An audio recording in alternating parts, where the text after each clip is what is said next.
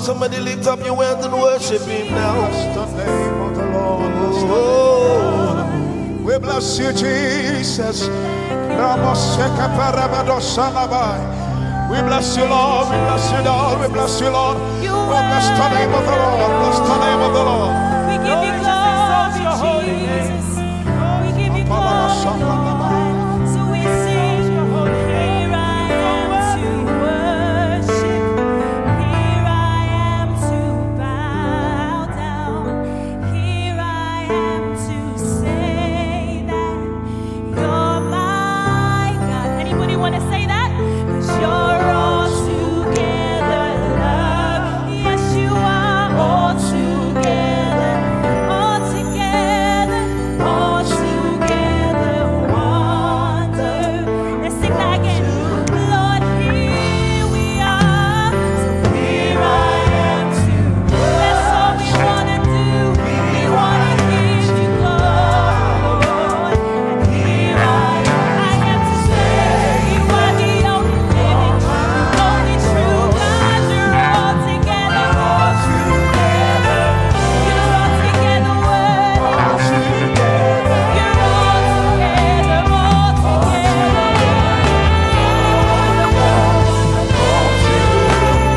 Light of the world, light of the world.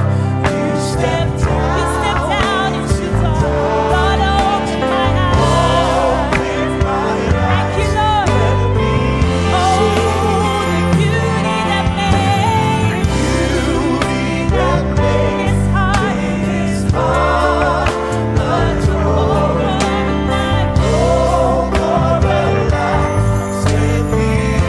Let's sing that again. The light of the world, light of the world. You stepped down. Lord, open my eyes, let me see. Thank you, Jesus. The beauty that made this heart adore. Thank you, Lord. This heart adore.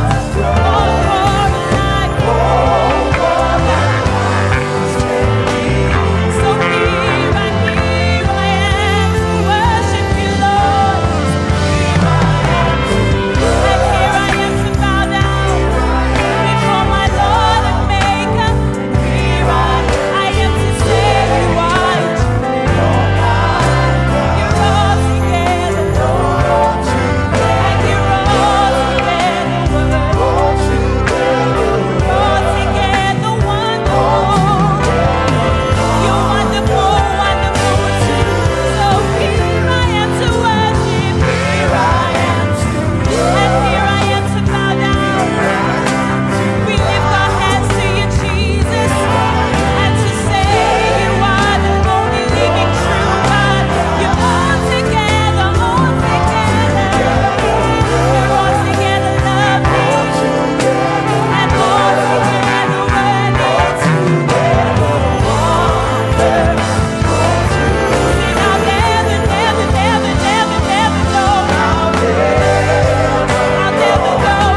How much it costs to see my sin upon the cross. But I'll never, never, never know. Thank you, Jesus, for the cross. How much it costs to see my sin. Thank you, Lord. I'll never know. Thank you, Lord, we'll never know just how much it cost you, Jesus, to see my sin and my shame upon the cross. I'll never, never know. Thank you, Lord. How much? Thank you to see my sin. Thank you, Jesus. So here I am. Here I am to lift our hands to you, Lord. We're here to worship you and bow down. We're here to say that you are mine. 'Cause you're all together lovely. You're all together worthy. You're all together.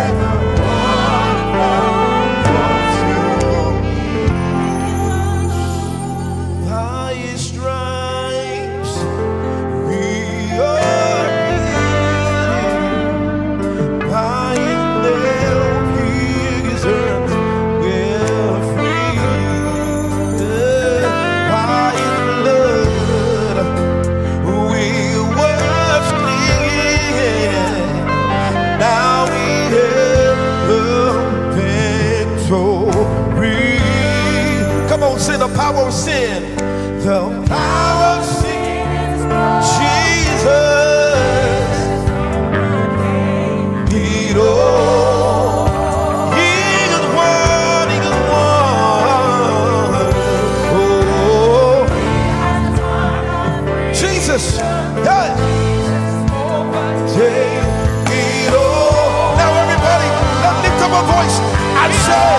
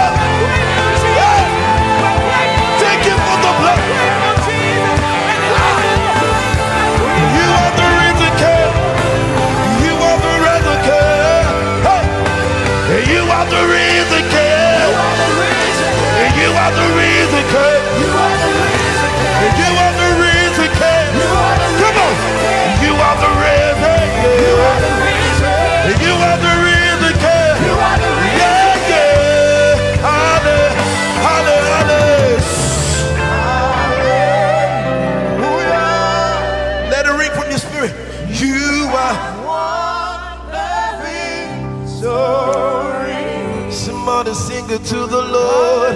Hallelujah.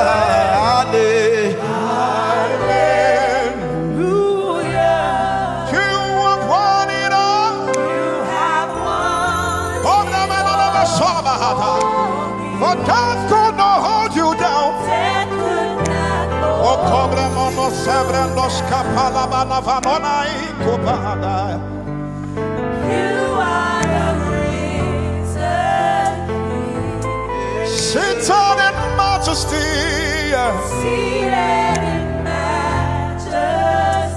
You are the risen King, oh God. You are the risen King. Oh, come on. Hosanna.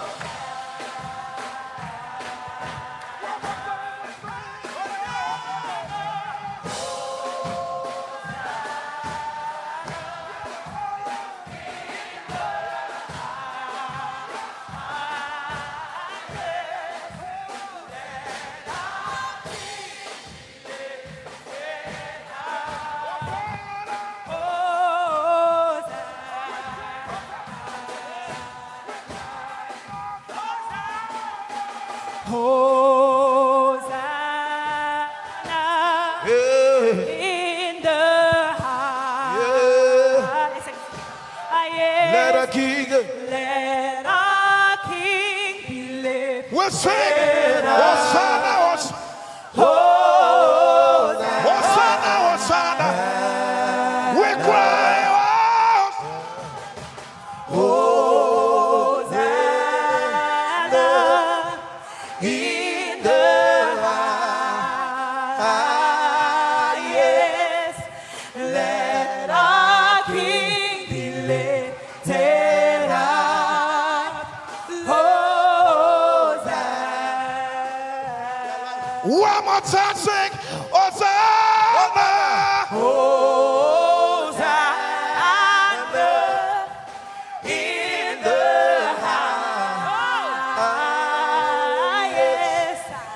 Let our King Be lifted up. Walk up by my side. And that is what the church lift up the voice. Hosanna. Shots in the air. Oh, Fatosa. Ibarabado Salabaima. our King be lifted up. Hosanna. Hosanna. One more time we sing. Hosanna. In the highest. In the highest. Let our King. Our King be lifted up. Oh, Hosanna. Oh my, oh my, oh my. We say let our King. Oh, To the King of Glory.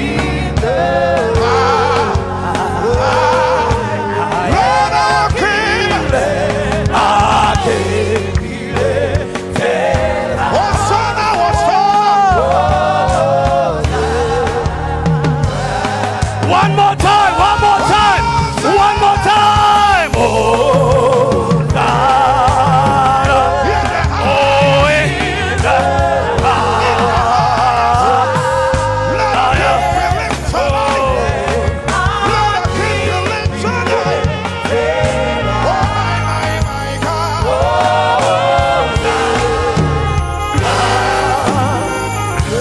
Hallelujah! Hallelujah! Hallelujah! Hallelujah! Let me come here. Maybe those here, their God is alive. Hallelujah! Okay, let me try here. Let me try here. Hallelujah! Let's see those in the center. Hallelujah! Hallelujah! Hallelujah! Hallelujah! Hallelujah! Hallelujah! Hallelujah! He's alive. Yes. Our God is alive. Our Jesus is alive. Hallelujah! Hallelujah! Hallelujah! We have a reason to declare hallelujah. Yesterday night the prophet shared something with us. He says, hallelujah says it all. All that is within you. He says, bless the Lord, O my soul, and all that is within me, bless his holy name. And sometimes you realize that you are lost for words. You don't have enough words, to ascribe unto him what the kind of emotions that you have within. But your hallelujah, Hallelujah. your hallelujah, your hallelujah. Praise the Lord. Praise the Lord. I said, praise the Lord. Revelations 1:18, he says, I am he that liveth and was dead, and behold, I am alive forevermore. Amen. And he didn't stop there. He says, and I have the keys of hell and death. Somebody shout hallelujah. Somebody shout hallelujah. Praise the Lord. On behalf of Jesus Christ, who is the head of the church, Yes. And Reverend Dr. David Antwi, who is the General Overseer of this Kharis Commission. I welcome all of you to this Good Friday service. Hallelujah. Hallelujah. God has a package for you. You see, his death was not in vain. It came with a package. And guess what? Your name, he knows your name. And your name is on that package. And so today you will not live here the same. I said you will not live here the same. Praise the Lord. Hallelujah. Hallelujah. Your life will be impacted. I said your life will be impacted.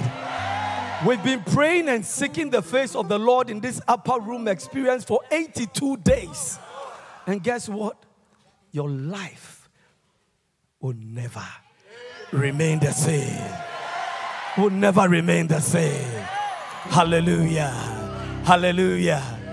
Now, before we welcome one another into the service, now, if you have a testimony during this upper room experience period, okay?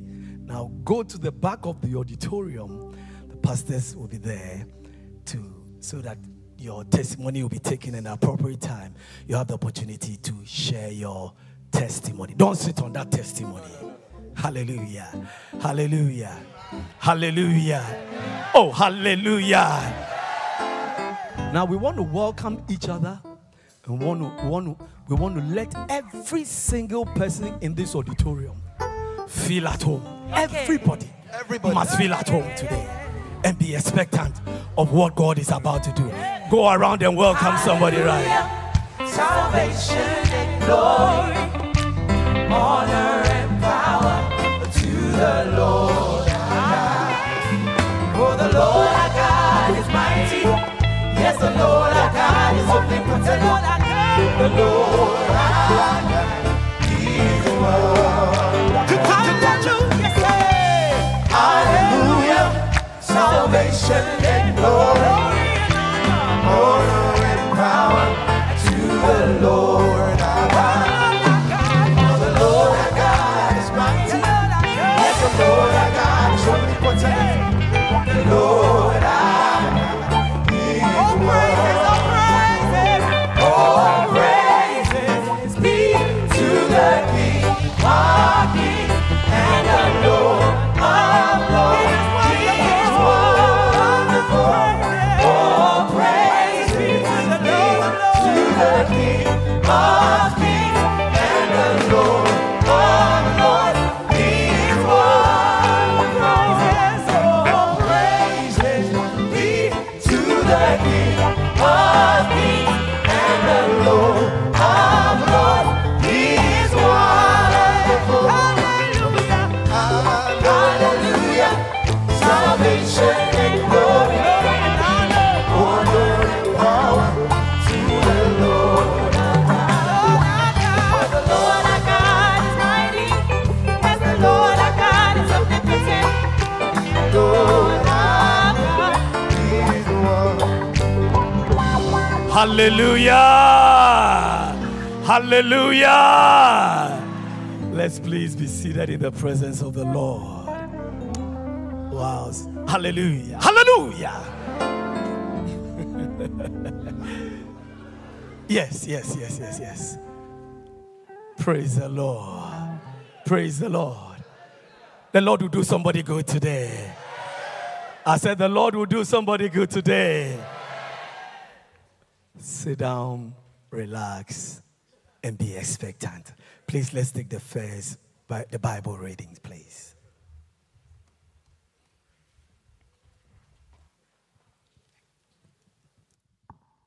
Amen. This reading is taken from John chapter 19, verses 30 to 37. So when Jesus had received the sour wine, he said, "It is finished." And bowing his head, he gave up his spirit. Therefore, because it was the preparation day, the body should not remain on the cross on the Sabbath, for that Sabbath was a high day. The Jews asked Pilate that their legs might be broken and that they might be taken away. Then the soldier came and broke the legs of the first and then of the other, who was crucified with him. But when they came to Jesus and saw that he was already dead. And when they came to Jesus and saw that he was already dead, they did not pierce his side with a spear, and immediately they pierced his side with a spear, and immediately blood and water came out. And he who was seen had testified, and his testimony is true, that he knows that he is telling the truth, so that you may believe. For these things were done that the scripture should be fulfilled. Not one of his bones shall be broken. And again, another scripture says, they shall look on him whom was pierced. Here ends the reading of God's holy word. Amen.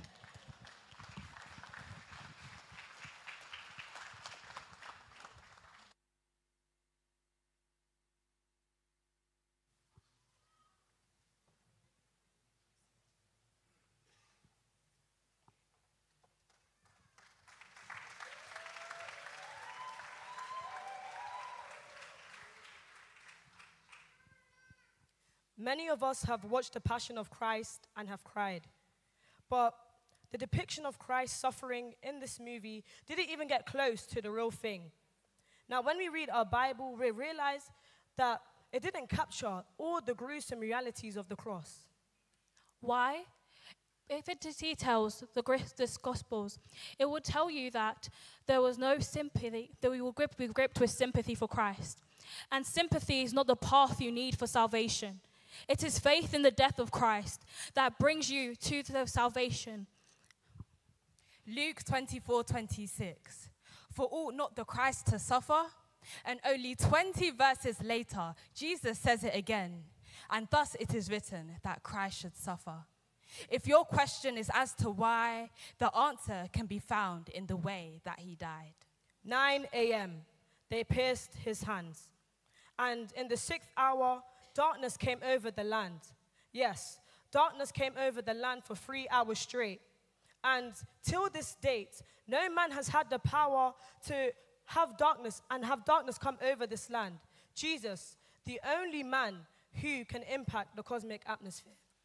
The cross didn't kill him. It was the absence of God's presence that broke his heart. When his presence withdrew, God's wrath was unleashed against Christ. This was the punishment that no one could ever suffer. So 2 Corinthians 5:21, God made him who was without sin become sin for us, that we may find righteousness inside Christ. Justified, yet you're sinking. Once a wretch, but now saved. Your works couldn't help you, but his works is what changed the game. Into your hands I commit my spirit was one of the last things he said before he died. The customary practice of Jewish boys and girls before they sleep.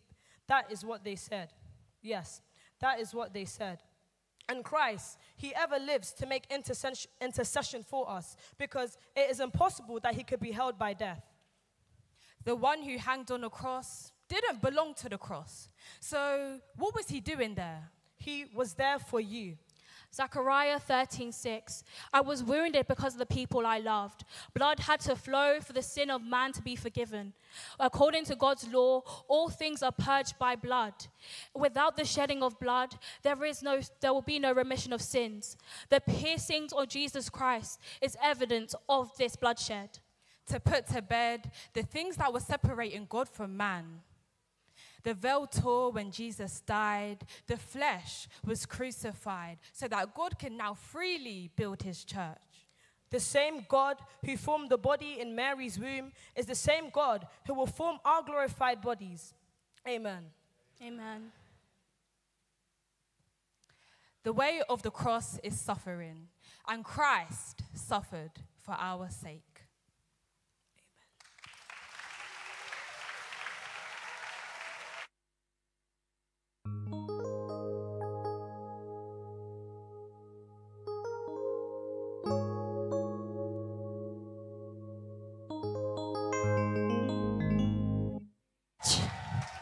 The Bible says that the blood of Jesus Christ cleanses us from every sin. So we are so grateful for the blood of Jesus. Amen. Is anybody grateful? Oh, yes. Thank you, Lord. Oh, Father, we're grateful. Thank you for the blood you shed, Lord. Thank you for the blood. Lord, we give you all the glory, Lord.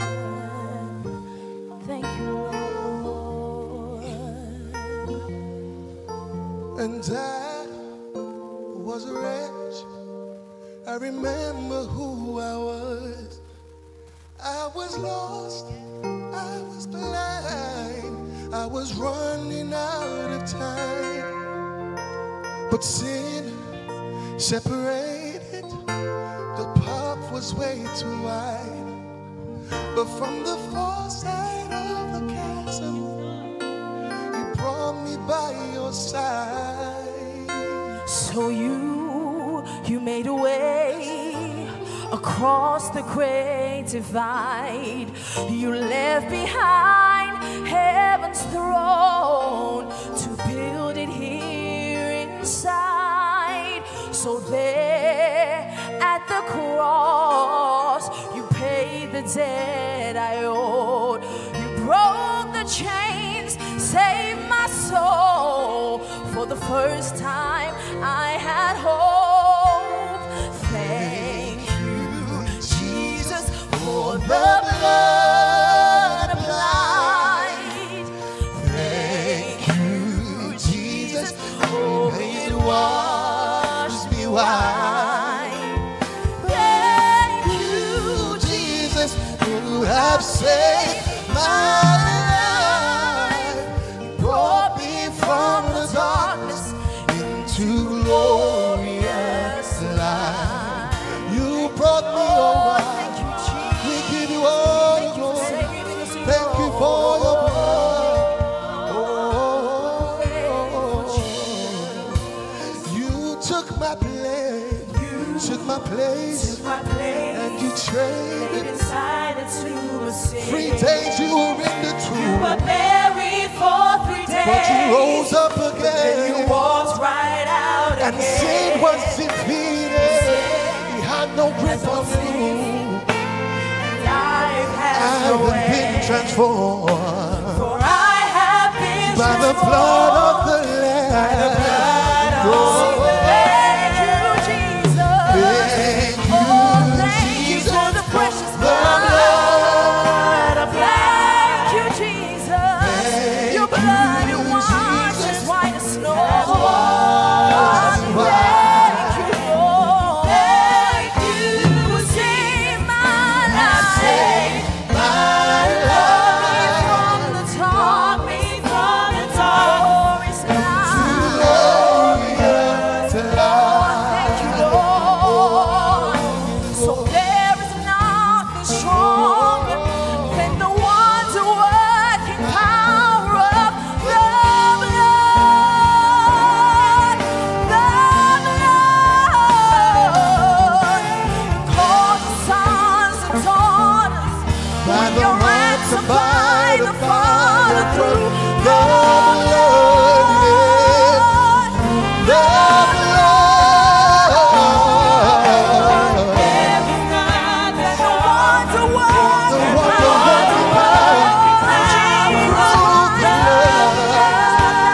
Through the blood, death has been defeated. Oh,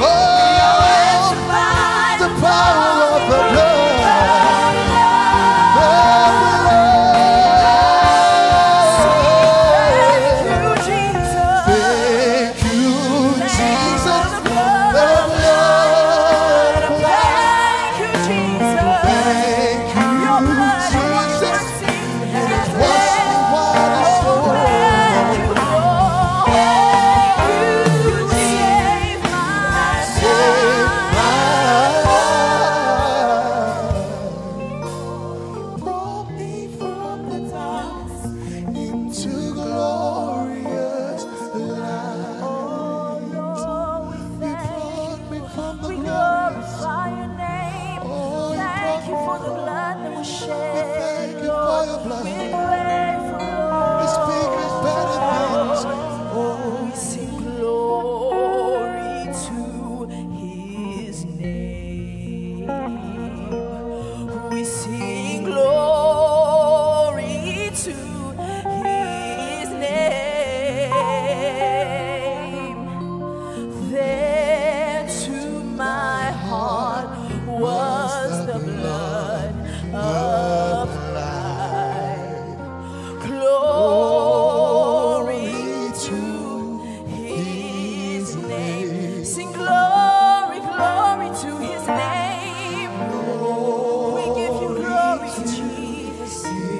Glory to the Lamb that was slain. Glory to his name. Glory, glory. We give you glory, Jesus.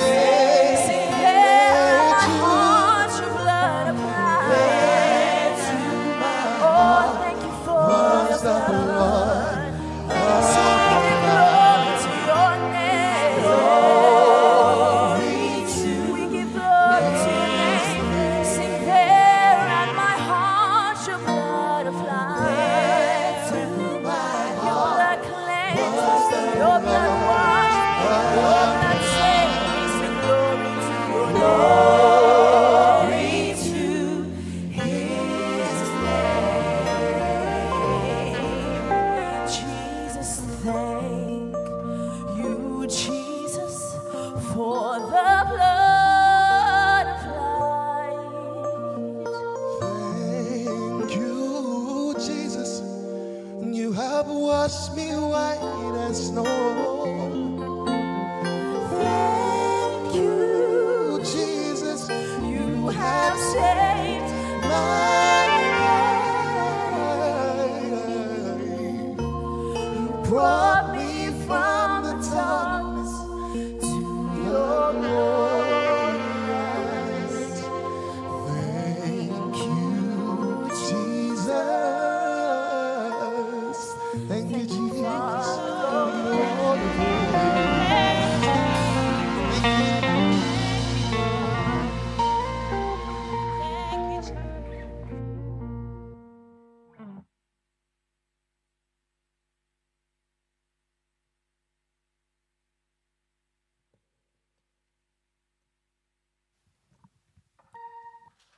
LV5. You need LV2, so keep LV2 for the second Bible. Hallelujah. This Bible reading will be taken from 1 Corinthians chapter 1, verses 18 to 25, and chapter 2, verses 1 to 2.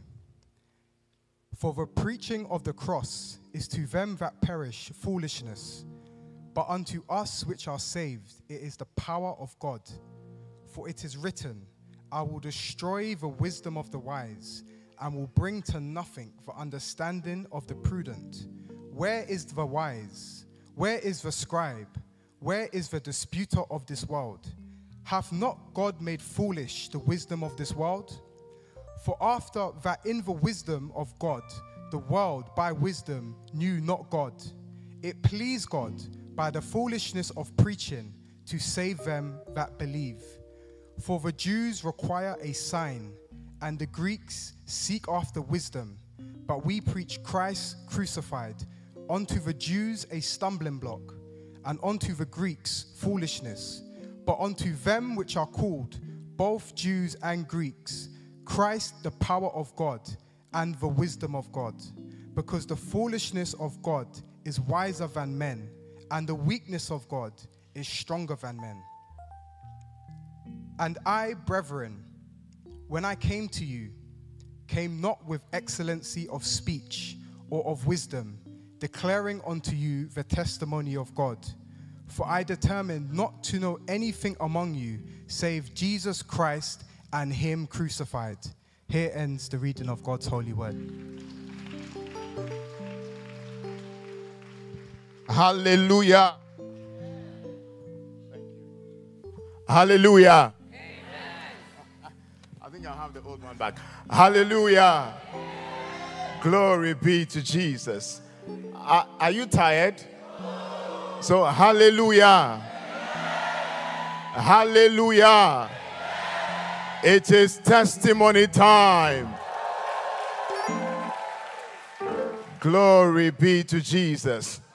As you keep clapping for the testifiers, I see that you'll be up next for a glorious testimony.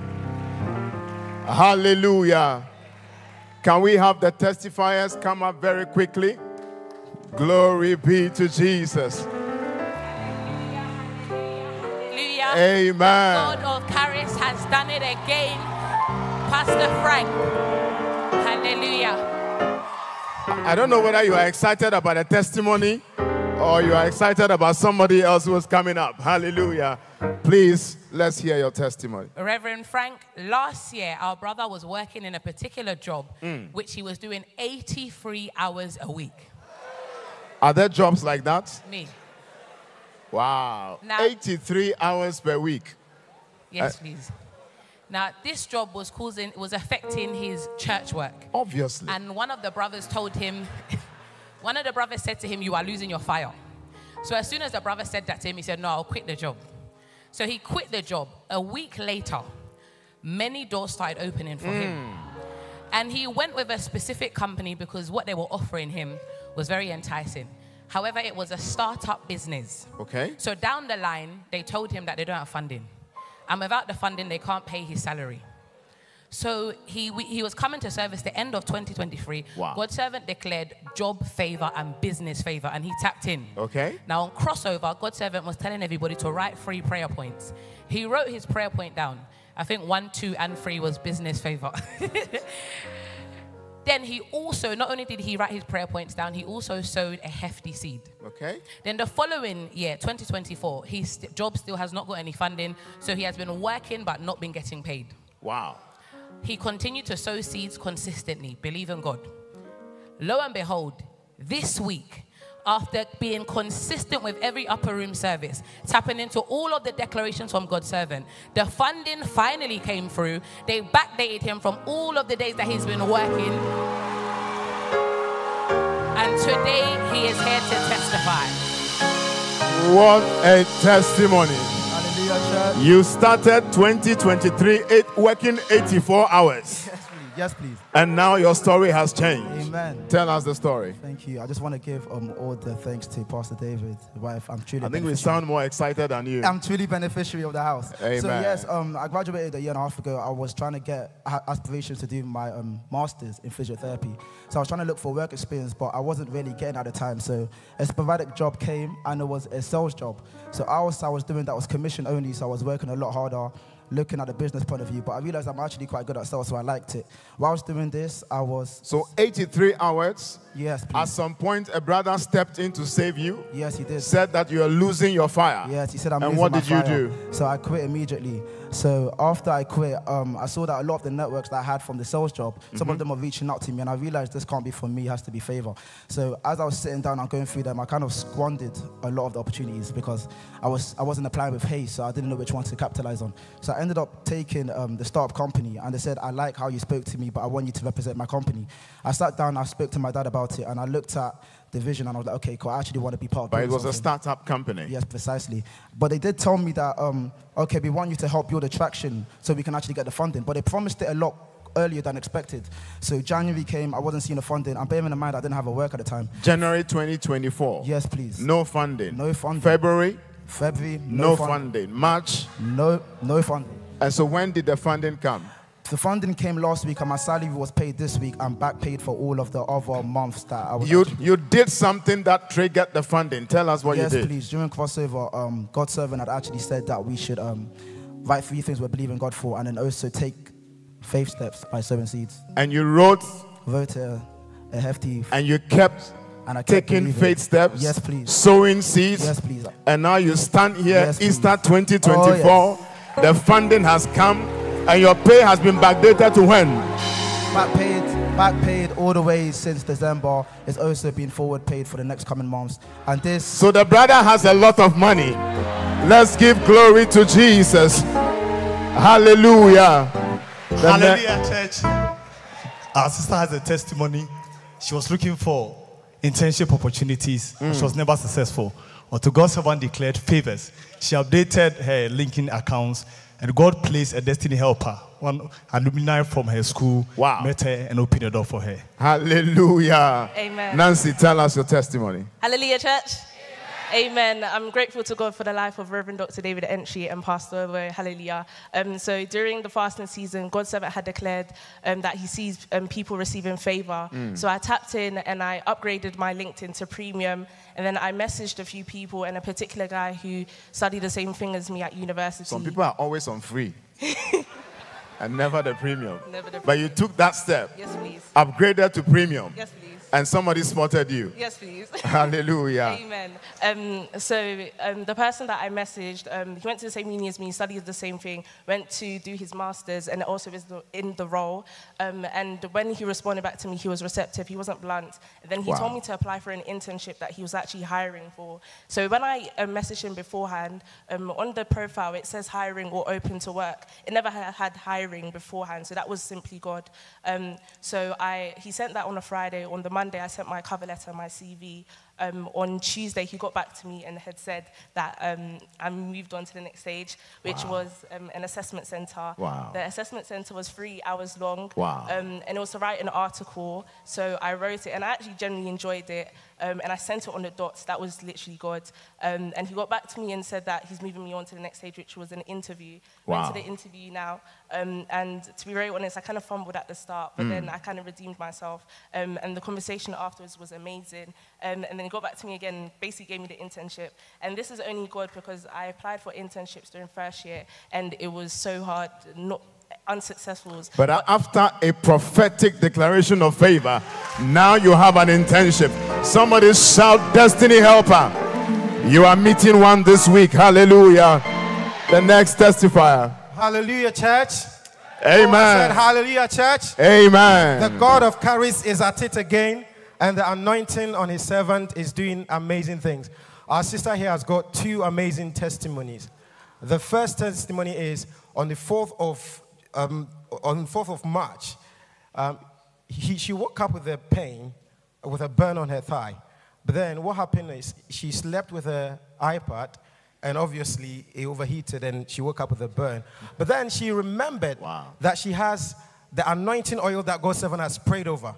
So she reached out for it, anointed that area where the burn is, and within a short period of time, she saw an instant change. And as we are talking now, her skin is healed up and she's all fine. Hallelujah. Now, the second testimony is, within that same week, she was on her way coming to church. And then one of the lending guys on a bicycle grabbed the phone. maybe we should allow her to pick up from there. So you were on your way to church. Tell us what happened. Yes, please. And then on my way to church, I was on the phone and someone came up behind me and grabbed it from my hand. So before I could even shout Jesus, I just shouted. The man looked at me, he threw my phone back, and then he took off. So I'm just... Wow. That's a serious testimony. So you were on your way to church, on your phone, as many of you do. You were not paying attention. So a thief was riding on a bicycle, snatched your phone, and you screamed. You screamed. Jesus. And he gave me my phone back, and then he ran away. Wow. Nobody will take advantage of you. In the name of Jesus, let's give glory to Jesus.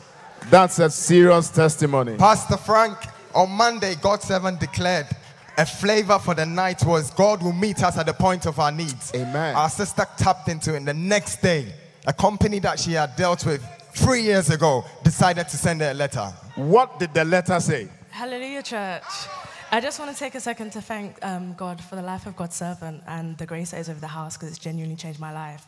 So on Monday... what did the letter say? The letter said they're going to give me a goodwill payment.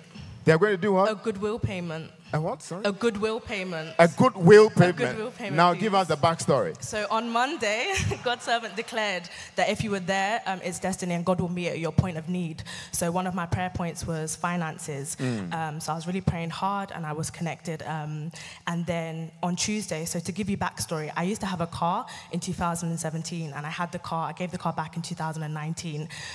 My mum contacted me recently and said that they'd sent a letter to her house because that was where I was living when I had the car. So they sent a letter to the house to say that I owed them the balloon payment. And I was thinking that's incorrect because I sorted it when I gave the car back. So on Tuesday, I received a letter to my address where I live now, and they don't have these details. They've never communicated with me there. Wow. And I opened the letter, and it said that we're giving you a goodwill payment. But I thought they were tricking me because I thought they was trying to say, here, we're going to give you money, and then tell me that actually, no, you still owe the money. So I was reading the letter, and it said that they had reviewed things internally, and when I'd reached out to them back in 2019 and contacted them for support, they felt that they could have done more to support me, so they want to give me a goodwill payment. Wow. So I thought it was going to be like £25, £50, and I would take it, same way. But I was reading the letter, and they have given me £400 Wow. that I was not expecting Out of the blue. Out of the blue. Somebody shout favor. God will meet you at the point of your need.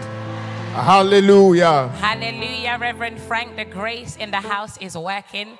Our sister had an interview at a law firm for work experience that would allow her to do a vacation scheme at the end. Unfortunately, she wasn't successful. But they liked her, so they offered her another work experience, but it wouldn't allow her to do the vacation scheme at the end. So she came to service. She tapped into every declaration that God's servant said. He said divine acceleration, and on that same day, he also led the whole church to be anointed. So she anointed herself, and she tapped in. She then went and sowed a seed. Now pick up the story from there. Yes, please. So after the anointing, you sowed a seed. Yes, please. And tell us what happened. So after going to that service, God's servant was preaching about divine authorization. And Divine what, sorry? Authorization. Divine authorization. And so he was just saying that there's certain places you're trying to get to, but in the spirit, because you don't have the authority, you can't actually get there, so the doors remain shut. And so in that service, we anointed ourselves with anointed oil, and God's servant said, expect to receive testimonies. Hallelujah. And so days later, the internship, the work experience that I applied for, that they told me that, sorry, you've been rejected, basically.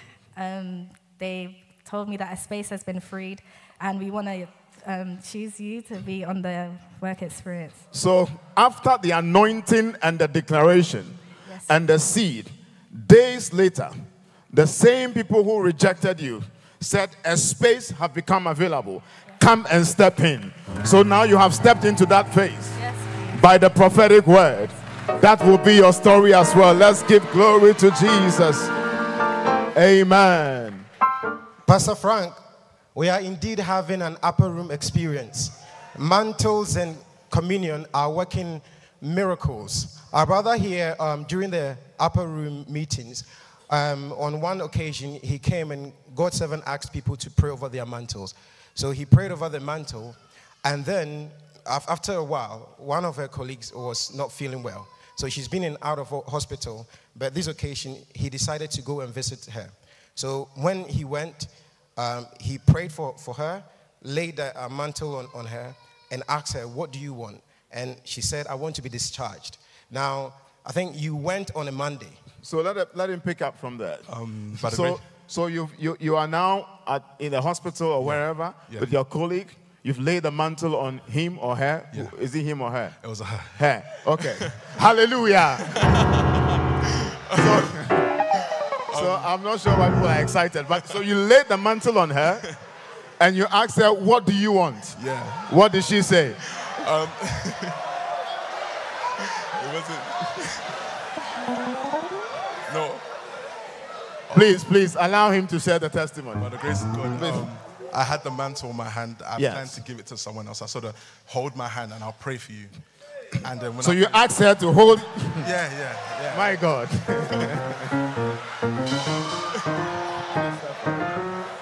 So she held your hand. Yeah. And you prayed for her. Yeah. Just to shed a little bit of light on the story, this particular colleague, she had been missing for like 5 months. Wow. From work? From work, yeah, because we work in a creative environment. She's a photographer, so she's been missing for a long time. So when I was able to get through to her, because we were worried. Where have you been? She said that she had to travel because she had a very major skin issue that she was told that it can only be treated in another country, so she had to stay there for a period of time. So after it cleared up, she came back, obviously just finding out what's going on and how things are going. I told her, next time it happens, I'm going to pray for you, and you're going to come to church. Wow. So we said, amen. A week later, funny enough, she messaged me saying that it's happened again. I need you to come and pray for me. Wow. And she said that it's gotten to the point that it was a lot worse. It was... Hallelujah. It's gotten to the point that it was a lot worse now than it ever was before she got the treatment. So she wasn't sure what to do. She said she's going to go to A&E. And I said, okay, I'll meet you at the A&E. Okay. We'll pray and then we'll go. So when I got to the A&E, I couldn't recognize her because she was dressed up like a ninja. So when she came to me, I didn't know who it was. Wow. Because the situation was that severe. So I said to her, do you know what?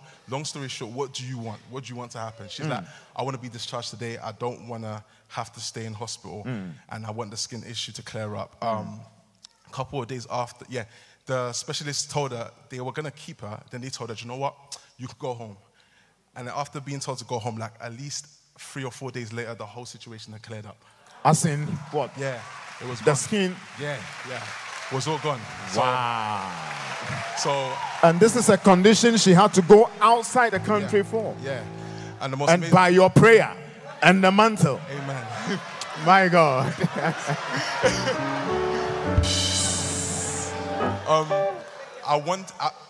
I had the mantle that God said that we should pray on. And I wanted to give it to a particular person, but I thought if I give it to her now, she's already discharged, I don't need to give it to her. Then on the Monday, I had another friend. He traveled, but he had to get rushed back to London because he had an infection and he's got sickle cell. Wow. So I think they even operated on him. So me and another brother that knows him, he does come to the church every now and then. We always tell him to come, but you know, some people, it's a bit interesting. So we decided to go. So I thought, you know what, maybe I have to release this mantle this time. So we went to the hospital. He was not in the best state. And by the grace of God, the service before, we had taken Holy Communion. Yeah. And I found a communion on the floor and I put it in my pocket. Okay. So you took an extra communion to your friend? It wasn't by proxy. Yes. Yeah, I found it. Yes. And then I pocketed it by the grace of God. And then I got home, I was going to use it for myself, but I didn't know where it went to. So when we got to the hospital, when I was just tapping my pocket. So what did you do with the communion? So what we did with communion, we prayed with him. We got him to take communion. That mantle, me and the other brother that's here, we poured oil on it and gave it to him and prayed for him. But I had faith. So there was a time that 13 years ago, I was very... What happened after you took the communion and you prayed After he took the communion, we prayed for him. And I believed God that, you know what? I asked him again, what do you want? Like, I told him, do you know what? I don't care what you want. The same thing that God's servant... And he responded? And he responded. What did he say he wanted? He said that I want to be discharged and he wants to travel again to the place that he was meant to go to. And what happened? By Friday, he messaged me and said that he was healed, he was totally fine, that he's now traveling back to the original place. So by the anointing in this house and by the mantle, you have healed 2 people. Oh, let's give glory to Jesus. Wow. You know, God's servant said many of us will be going around, people who are sick, conditions that defy logic, just step in and deal with the situation. And that's what our brother has done. Let's give glory to Jesus. Hallelujah, hallelujah. Yes.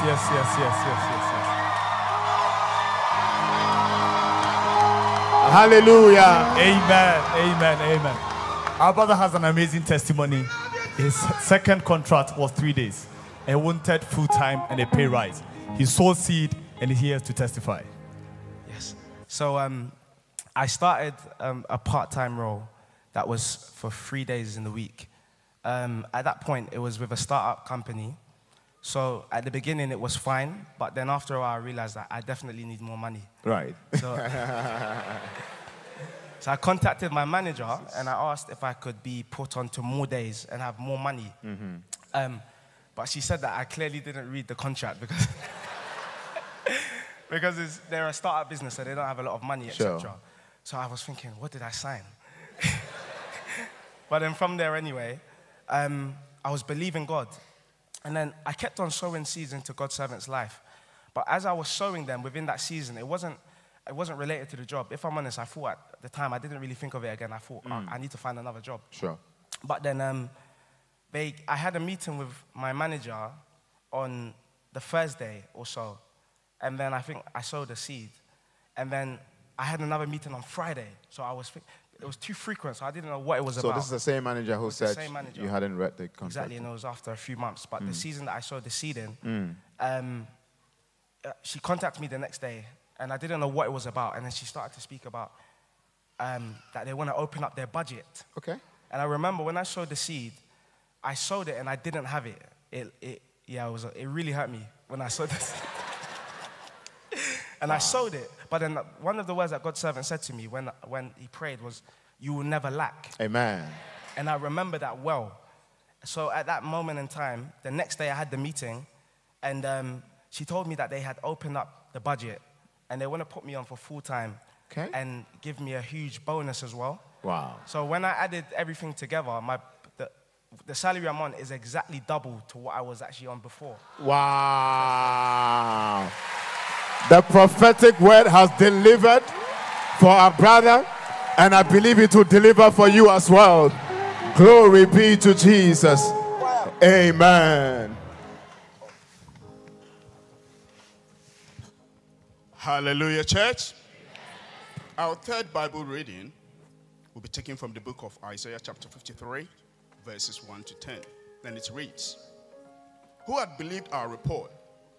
And to whom is the arm of the Lord revealed? For he shall grow up before him as a tender plant, and as a root out of a dry ground. He had no form nor comeliness, and when he shall see him, there is no beauty that we should desire him. He is despised and rejected of men, a man of sorrows, and acquainted with grief. And we hid, as it were, our faces from him. He was despised, and we esteemed him not. Surely he had borne our griefs and carried our sorrows. Yet we did esteem him stricken, smitten of God, and afflicted. But he was wounded for our transgressions. He was bruised for our iniquities. The chastisement of our peace was upon him, and with the stripes we are healed. All we like sheep have gone astray. We have turned everyone to his own way, and the Lord hath laid on him the iniquity of us all. He was oppressed and he was afflicted, yet he opened not his mouth. He is brought as a lamb to the slaughter, and a sheep before her shearers is dumb. So he opened not his mouth. He was taken from prison and from judgment, and who shall declare his generation? For he was cut off out of the land of the living. For the transgression of my people was he stricken. And he made his grave with the wicked, and with the rich in his death, because he had done no violence, neither was any deceit in his mouth. Yet it pleased the Lord to bruise him. He had put him to grief.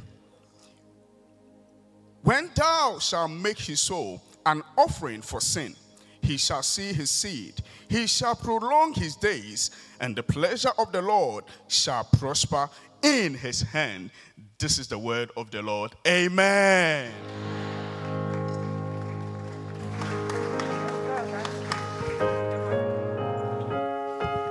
Hallelujah, hallelujah. Hallelujah.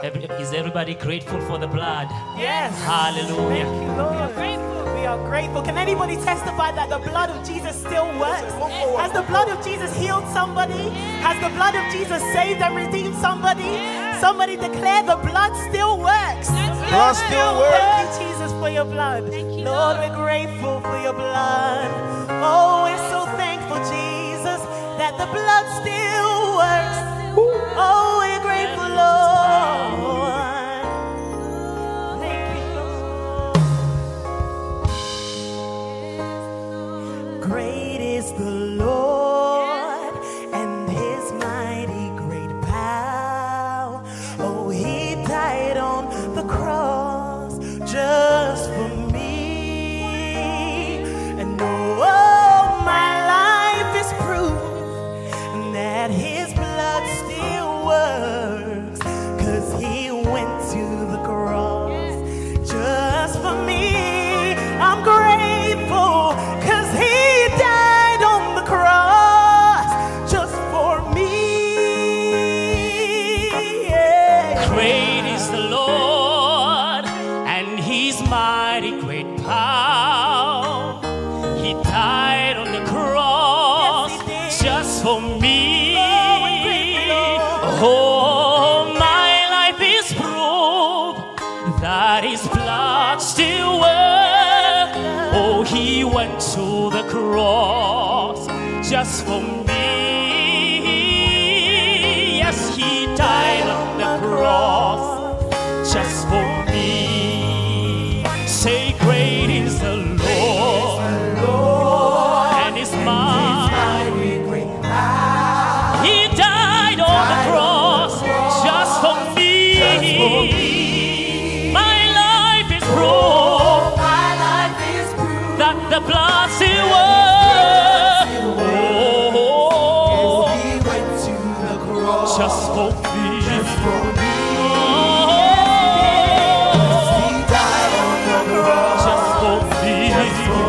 Somebody declare great is the Lord and his mighty great power.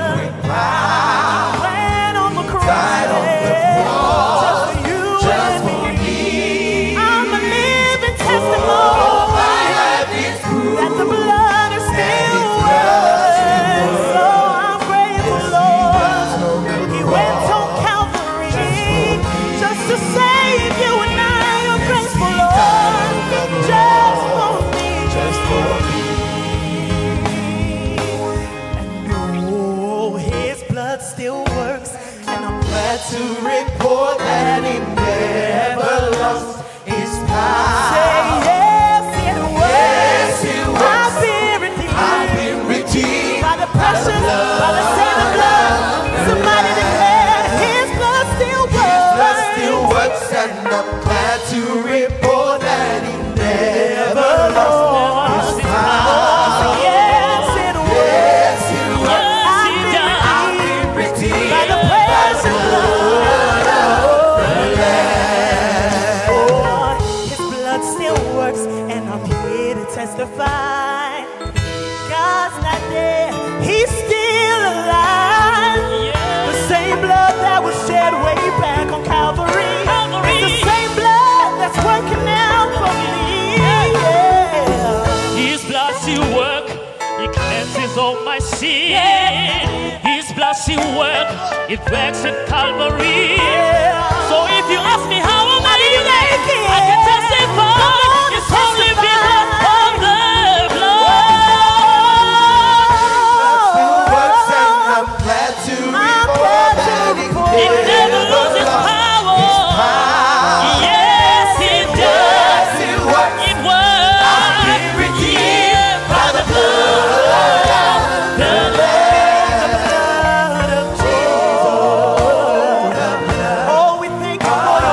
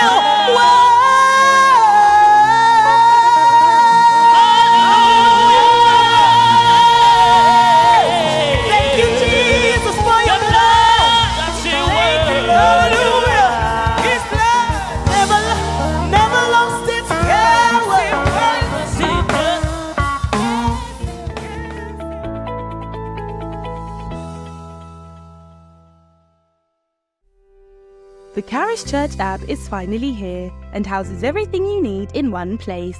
You can watch and listen to messages, view upcoming events, receive upcoming church updates in your notifications, give, and connect with us.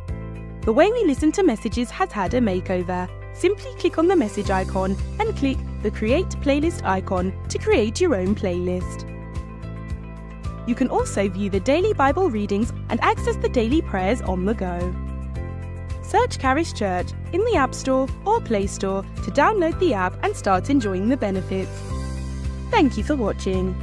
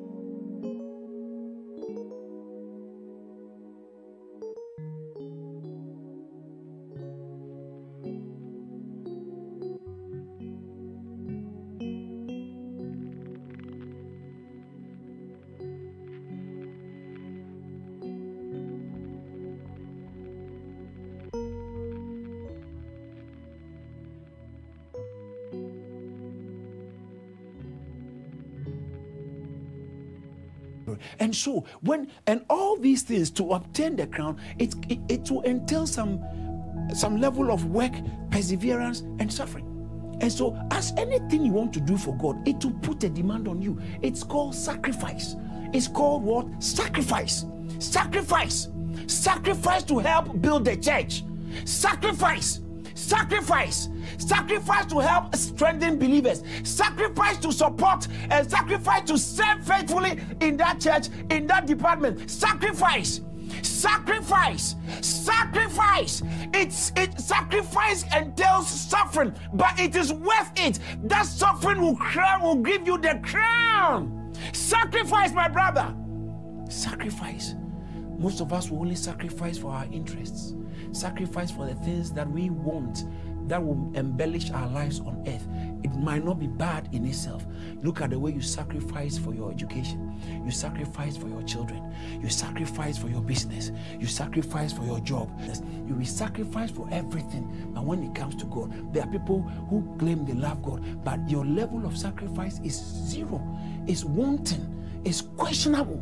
Your level of sacrifice for God's people, for God's work, and for the church. Repent, my brother believer, my sister believer.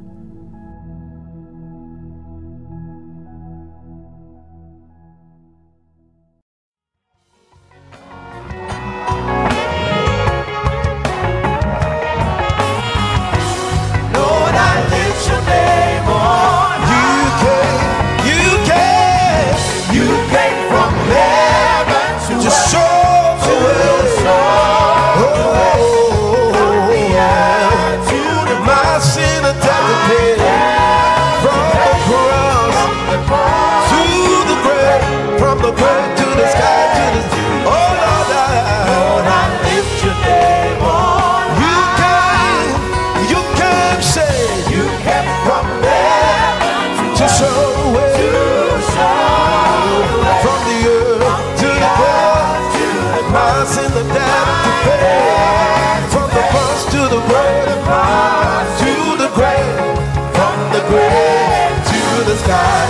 Lord, I lift your name on high.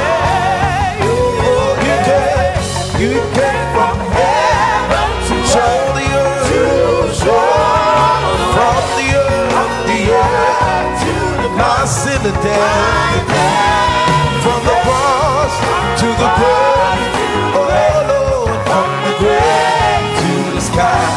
Lord, I lift your name on high. You came from heaven to show the way, from the earth to the cross, yeah. From the cross to the grave, from the grave to the sky. Lord, I lift your name on high. Oh, you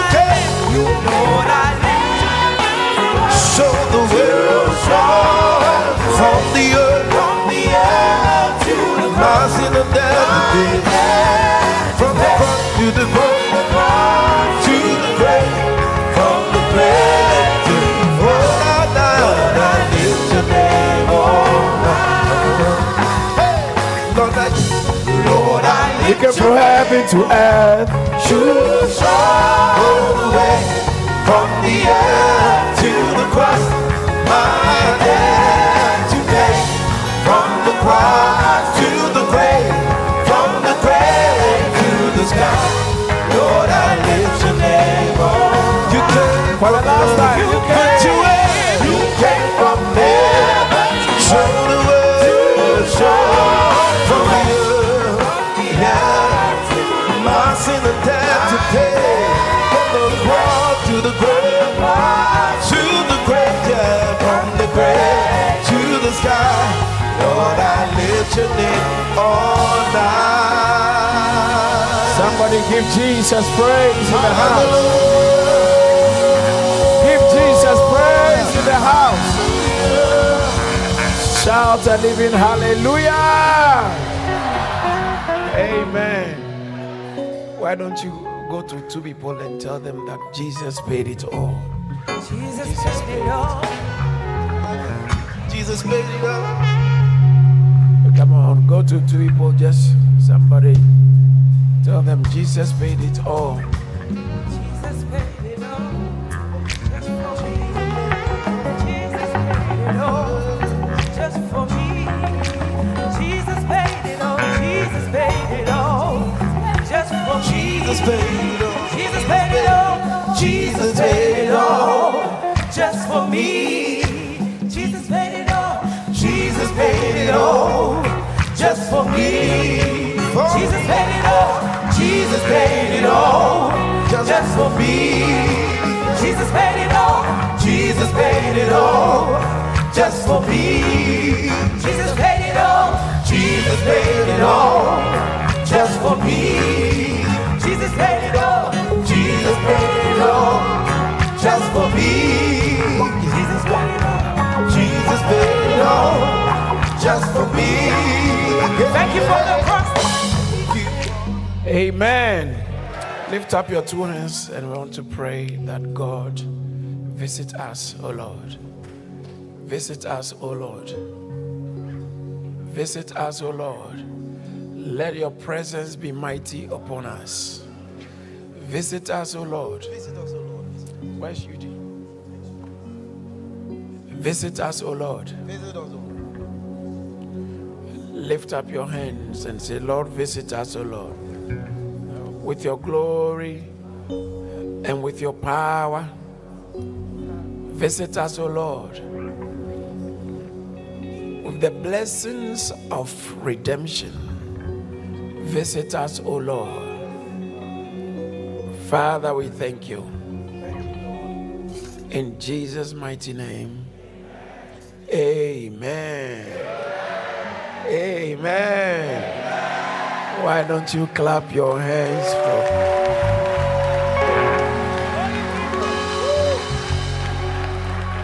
Amen. Someone shout glory. Shout glory. There is every meeting, in every meeting, the most important aspect of every Christian gathering is the presence of God. The presence of the Spirit. And the presence of the Spirit can have dimensions of expression based on some factors. Chiefest of all those factors is the agenda of God. So, and then the hunger of the people and sacrifices behind the gathering. A few factors. So, the most important aspect of our gathering is the presence of God. Now, other determinants of the gathering besides the presence of God is who is present. So, it's a separate unto me. If Barnabas and Saul were not there, he wouldn't say that statement. So, that manifestation was a function, was based on the presence of certain people he wanted for an assignment. And he was the one who organized, and he was the mastermind behind their showing up. And when they were there, he said, separate. Peter was not there. That's why we never had separate unto be Peter. It was Paul and Barnabas who was there. Okay, then there's an assignment I have for Paul and Barnabas with the others, but this time it's Paul and Barnabas. So the manifestation of the glory that showed up had also to do with who was present. And so the presence of God in a gathering is so important. That determines the nature of the gathering. Secondly, the manifestation of the presence also has to do with who is present. Who is present? And I'm so happy that you are present. God will not send a message to people who the message is not relevant to. So he sent an angel from heaven in Luke chapter 1 to Nazareth, to a city called Nazareth, to a virgin called Mary. It was specific. God sends messengers. In fact, it says that the message we God sent to Israel, Acts chapter 10, verse 36. The message God sent to Israel, which was preached. So God always sends a message to a people. The message has the people in mind. And why am I saying all these things? Every gathering attracts a unique presence because of one particular person who is there. Do you understand that? So your coming has added a certain presence, a dimension of God, because you are a gem. You are significant in what God is doing. That's why you are alive. So your presence adds a dimension of this glorious God. Yesterday we were in a service and there was a majestic presence of Jesus our Lord who showed up here. And his expression of him supernaturally, which I picked up, was all of us together. Every one of us form an expression of him. So that means that whoever is here plays a role in what, even if it's an unbeliever, if it's a thief, if it's a devil who shows up here, God's presence factors that the presence of that devil. Do you understand what I'm saying? And so every gathering has a unique expression of the divine presence, which I call it a flavor. It's a flavor. I sense there's a flavor of victory. There's a flavor of victory wherever everybody is. Those who are gathered in different viewing centers. I'm telling you, there's a flavor of victory that God is lavishing upon our gathering. Oh, I see heaven visiting somebody in an unusual way. If you are the one I'm talking about, let your amen show it.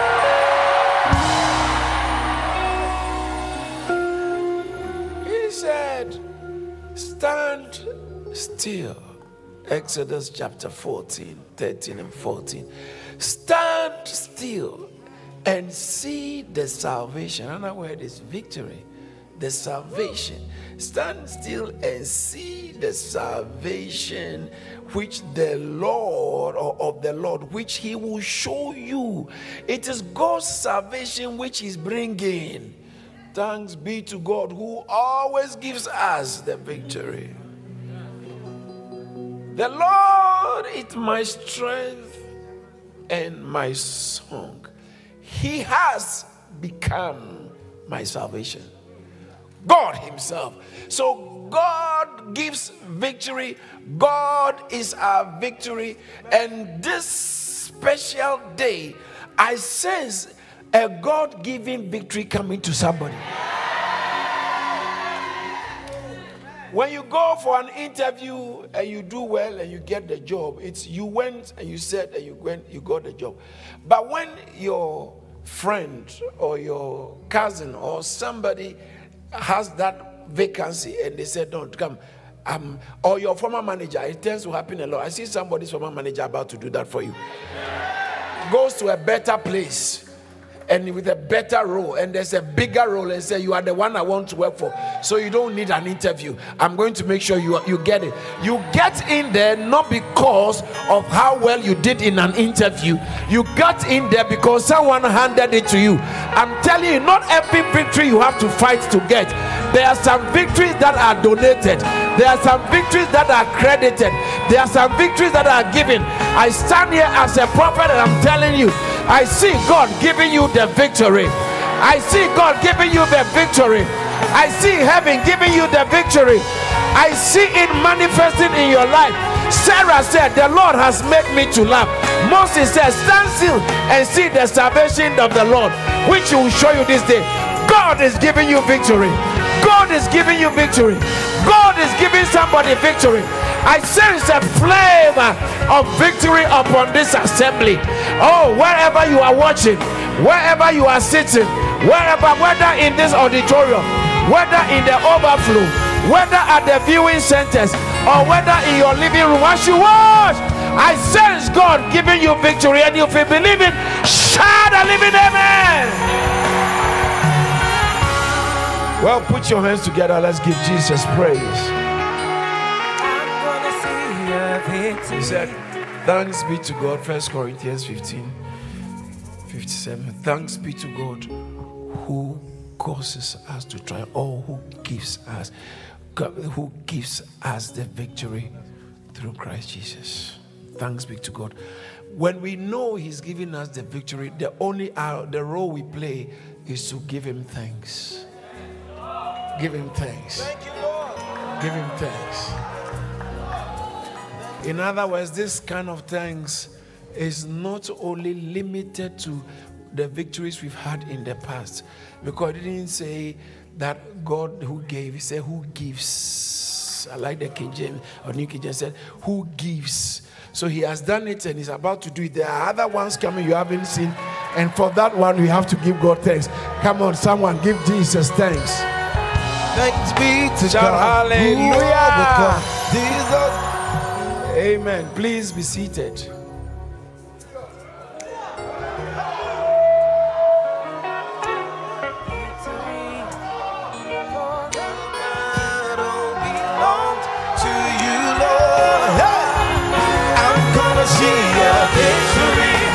I'm gonna see a victory, for the battle belongs to you, Lord.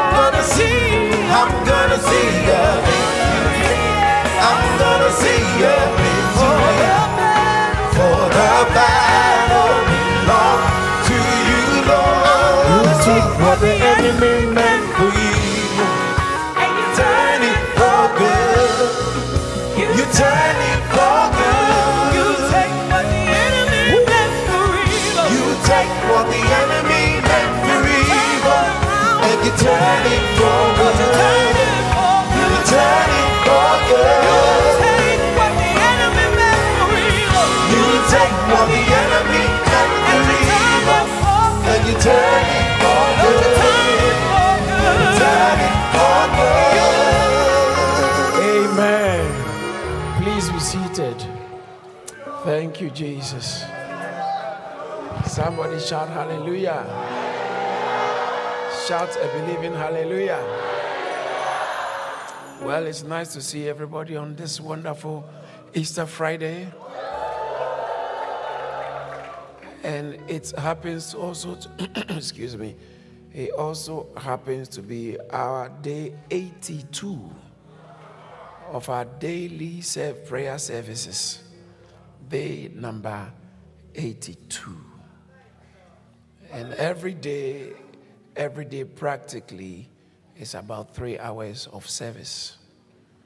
Sometimes there's the temptation to go more. But practically every day, averagely 3 hours of service. And so you're talking about 3 hours for 80 days. That gives you 240 hours.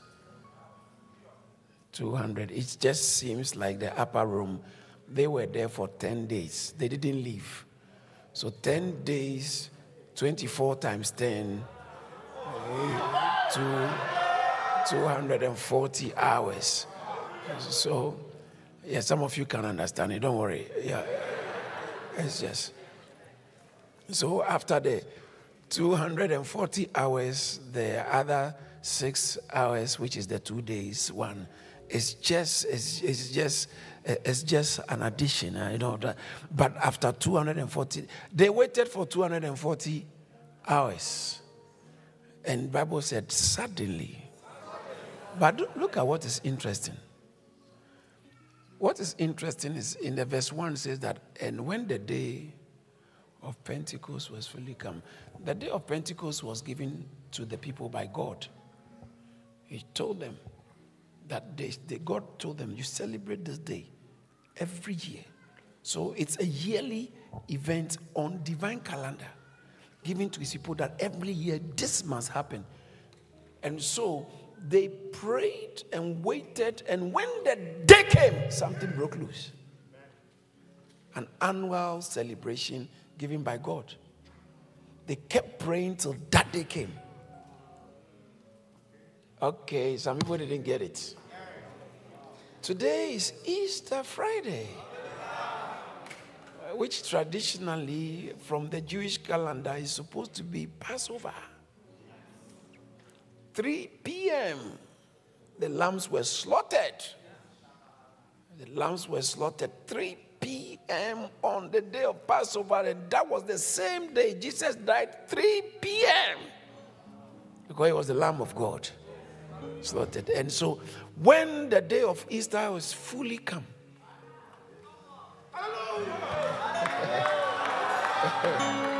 you understand that? We've been praying and praying for 240 hours. And it's just, now after 240 hours, we were waiting for the day of Easter. So I am convinced.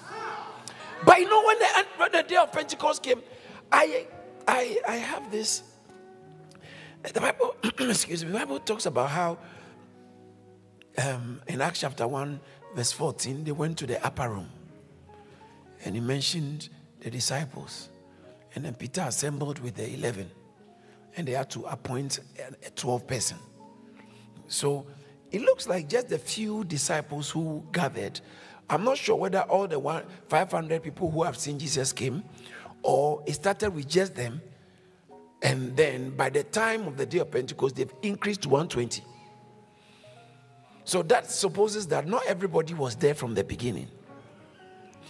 But everybody who was there on the day of Pentecost, verse 3 said that clothing tongues as of fire sat on each. It was not so much about who was there from the beginning. It was very much about who connected on the day. Oh, and I announce to you that this is the day. This afternoon is the day of divine visitation. Divine visitation on somebody's life. It doesn't matter where you are. It doesn't matter whether you have been part of it from the beginning or not. If you are connecting this evening or this afternoon, I announce to you that the day is coming upon you. The visitation is coming upon you. If you believe it, shout yes. Shout yes. Hallelujah. Somebody is being visited. Well, please be seated. We have some of our brothers also in some of the viewing centers joining us, and I want to recognize and acknowledge all those other brethren who are at the viewing centers joining us. not in any particular order. Not all of them are ready to show up on video, but they are at the various locations, and we want to. Can I have the list, please? We want to acknowledge them, and well, I think we have in. Okay, I have it here. Nottingham, they have gathered, and they are in Nottingham. Please, let's put our hands together for Jesus Christ. And I can see others are in Bristol as well. The Bristolians are there. Bristol, can I hear you shout, Bristol? Are you excited in Bristol? Bristol, okay, they can't hear me. They seem not to be able to hear me. Bristol, and then we also have Reading gathering. The red people in Reading. God bless you. And then we have the red people can now hear me. Okay. The Bristol people will say it's not fair because Bristol, did you hear me? You are just clapping. Okay. Aha. How about Nottingham? Did not the Nottinghamites hear? Nothing. Yeah, it's frozen. It is. And then we have Birmingham as well. Birmingham, can Birmingham hear me? Okay.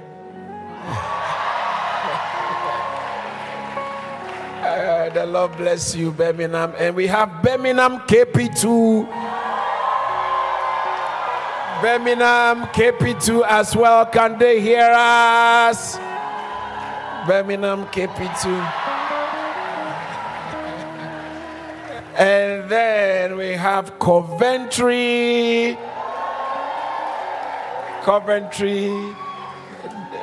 I believe Coventarians are very excited.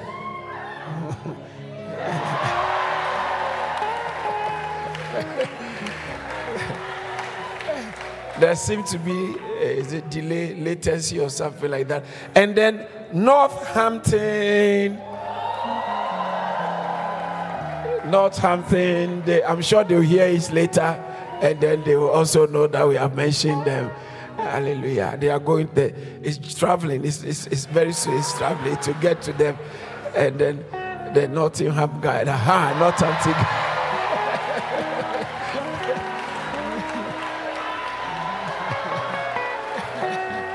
And then we have the Chathamites. They will also hear very soon. The sound is traveling. It's a sound from heaven. It's traveling. They will also hear. So we have Chathamites as well joining us. God bless you. Chatham, this one, it looks frozen because the people are not moving at all.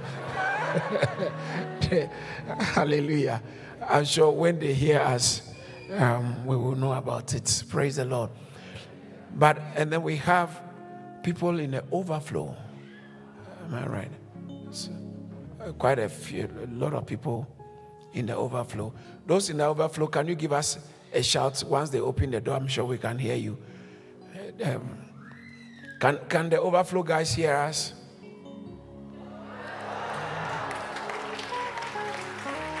Hallelujah. Let's clap for those in the overflow. Amen. And they are still shouting. God bless you. Yeah, keep the shouting going. And then different people with families. Hey, Chatham. Oh, sorry. Okay, I didn't know you are not seeing what I'm seeing. The Chathamites are wild. They want to fix their camera so we can. Okay, Chatham.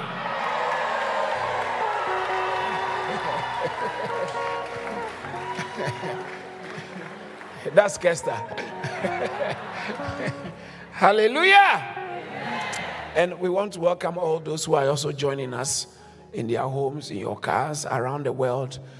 We don't have Sierra Leoneans joining us. Salon. Hallelujah. You should next time get their video as well so we can recognize them too. Hallelujah. Amen. Well, if you're happy and you know it, clap your hands. If you're happy and you know it, clap your hands. If you're happy and you know it, and you really, really want to show, if you're happy and you know, shout amen. Hallelujah. Amen. Praise the Lord. We bless your name.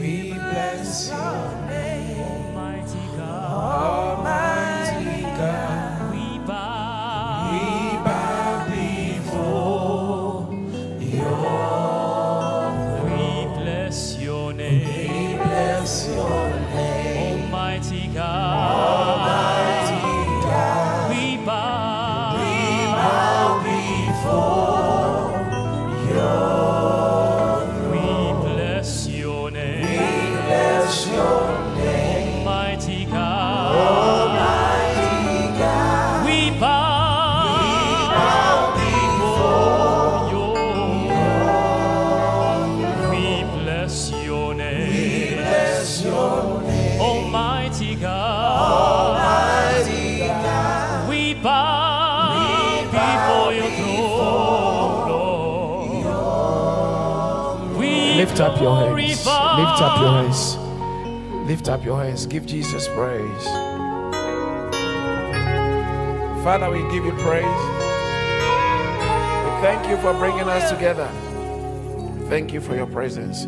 So we bless your name, Almighty God. We bow before your throne. We bless your name. We bless your name, Almighty God. Almighty God. We bow before your throne. We bless your name. We bless your name, Almighty God. Almighty God. We bow before your throne.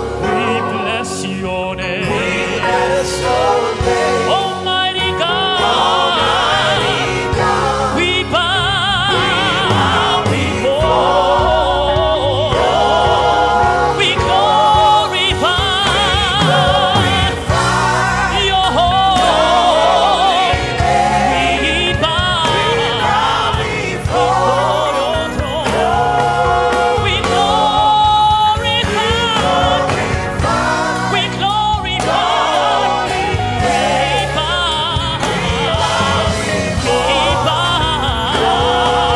We glorify. We lift up your name, Lord.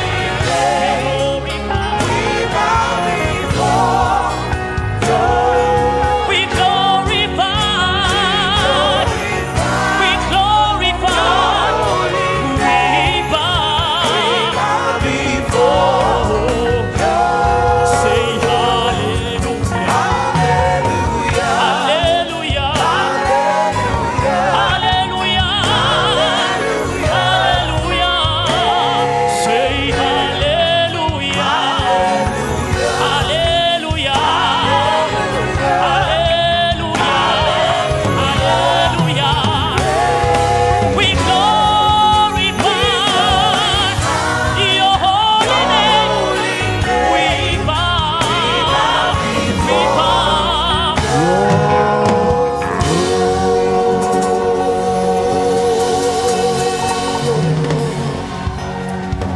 Amen. Let's get into God's word. Thank you, Jesus.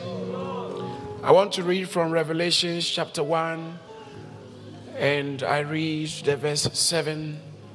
Behold, he comes with clouds, and every eye shall see him, and they also which pierced him, and all kindreds of the earth shall wail because of him. Even so, amen. Let's pray. Father, for thine is the kingdom, the power, and the glory forever and ever. So as we get into your word, let your glory be on display. The glory of the cross, the glory of your wisdom, the glory of your purpose and plan. Let it be on display as we get into your word. We thank you. In Jesus' name. Amen. Hallelujah. Hallelujah. One of the things you have to know about God is that because he's a righteous God, he has to punish every evil doing. A righteous God cannot overlook sin.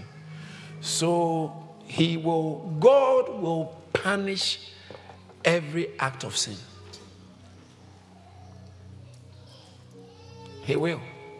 He has to. Because he's righteous. Because he's just.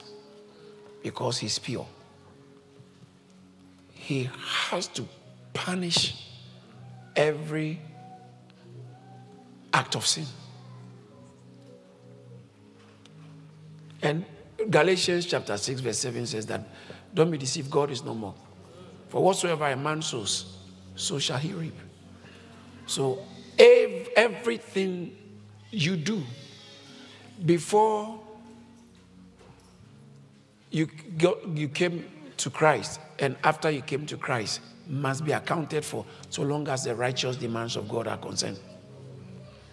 So it's, as I taught some time ago, it looked as if God was weak. God was not righteous enough. Because when you look at the Old Testament, the way he should punish sin was not done. Abraham shouldn't have died without his lies about his wife being settled in the records of God's righteousness. It's like Abraham shouldn't have died without his going off to have Ishmael with his servant. It being dealt with by the justice and the mercies of God. Because God never chose Ishmael. That means that God was not in it. Jacob lied to his father to get a blessing. And it seems like he went scot-free. Many people, Solomon. And when we were reading the book of Kings, the things we saw about how some of these kings were wicked. And some of them got away with it. It seems like God didn't do anything. What kind of God is this? Seems to be a weak God, or he's not righteous enough. Look at David, the best of all the kings. He had certain issues that he went into his grave with, which seemed like God didn't really deal with. So in the Old Testament, as I taught some time ago, it looked like God was a weak God. He didn't have the backbone to deal with sin the way it should be dealt with. And yet, he's supposed to be righteous. It wasn't because he was weak, but it was because he deferred the punishment till a particular season. So the cross was the junction where future punishments and past punishments were all punished, were all executed by God on the cross. That's why the cross, Paul said, when I came to you, I did not seek to know anything amongst you, 1 Corinthians chapter 2, verse 2, except Christ and him crucified. 1 Corinthians chapter 1, it says that, verse 18, it says that for the message of the cross is foolishness, but it's foolishness to a category of people. How do you know who is going to hell? When the message of the cross is foolishness to them. Oh, this nonsense. I don't like this. I'm too intelligent for this. You know, I'm very academic. I'm too intelligent for this. How can you tell me someone died on a cross and it cleanses my sin? I'm too intelligent for. I know you are intelligent, and yet you even thought your daughter was a virgin.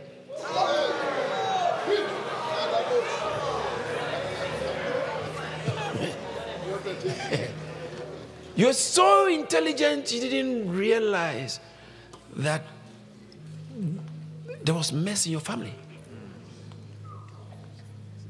Where is that intelligence? Bible says that to those who are perishing. How do you know a person who is perishing? When the cross, the message, it's a message. The cross is not happening now. So those who are wearing dark dresses and going to the cemetery, you are wasting your time. The cross is a message now. And one interesting thing about the cross is that when the cross was happening, the people who were there didn't even know what was happening. Wow. The Pontius Pilate who sanctioned his execution didn't know the meaning of what he was doing. He didn't know it. Even the disciples, they wouldn't have been crying. They didn't know. And the people who were passing, those who said, crucify him, they didn't know the significance of the crucifixion. Mary was crying at the cross. Why? Because she didn't know the significance of the crucifixion. They didn't know. The centurion, he said, indeed, this is the Son of God. He said it, but he didn't even know. He thought, because Jesus was not the only one to die on the cross. That was the Roman style of execution. It's believed by historians that in the time of Jesus Christ, over 30,000 people were executed on the cross by the Romans. So Jesus' cross was not like a special cross to the Romans. It was one of the crosses. So if you are wearing the cross and you are not in Christ, you probably were wearing one of the crosses. I know you have a cross hanging in your car, but you are not in Christ. It's probably one of the crosses, one of the 30,000 crosses. It only becomes the cross that takes away curse when you believe the message of the cross. The cross has a message. It's not just a cross. It has a message, and it is the message of the cross that saves. It's the message of the cross that redeems. It's the message of the cross that delivers. It's the message of the cross that brings the glory of God to bear. It's a message. So you could have been there when Jesus was crucified and still be perishing. You could have been there and believed that this is a good man like the centurion. Pontius Pilate didn't want to kill him. He washed his hands. He washed his hands. In John chapter 19, he brought him to the people and he was robed in purple. And he had crown. Soldiers was mocking him. They had a thorn of crown. And if he felt, I've punished him enough. I've given him whips, scorched him, and pierced his back. So they should be happy enough. They said, no, we are not happy. We are not satisfied until we see this guy crucified. And he said, take him and go and crucify him yourself. They said, no, we can't crucify. They said, by our law, we can't crucify him. Because the death that saves is the death on the cross. And it was only the Romans who executed that way. So he must die a Roman death, even though he was a Jewish man. even though he was a Hebrew man, he had to die a Roman death because the Bible has already said in the law that curse is everyone who hangeth on the tree. So he can't die in the valley. He can't die through stone. He must hang on the tree that the blessing of Abraham will come upon us, the Gentiles also. So Romans had to do it. Pontius Pilate was boasting in John chapter 19 that don't you know I have the power to release you? He said, you don't. You don't. You don't have the power to release me. You have been granted the ability, the power to authorize my execution. It was granted you, but you don't have the power to release me. So you are a puppet. Just go on and do your work.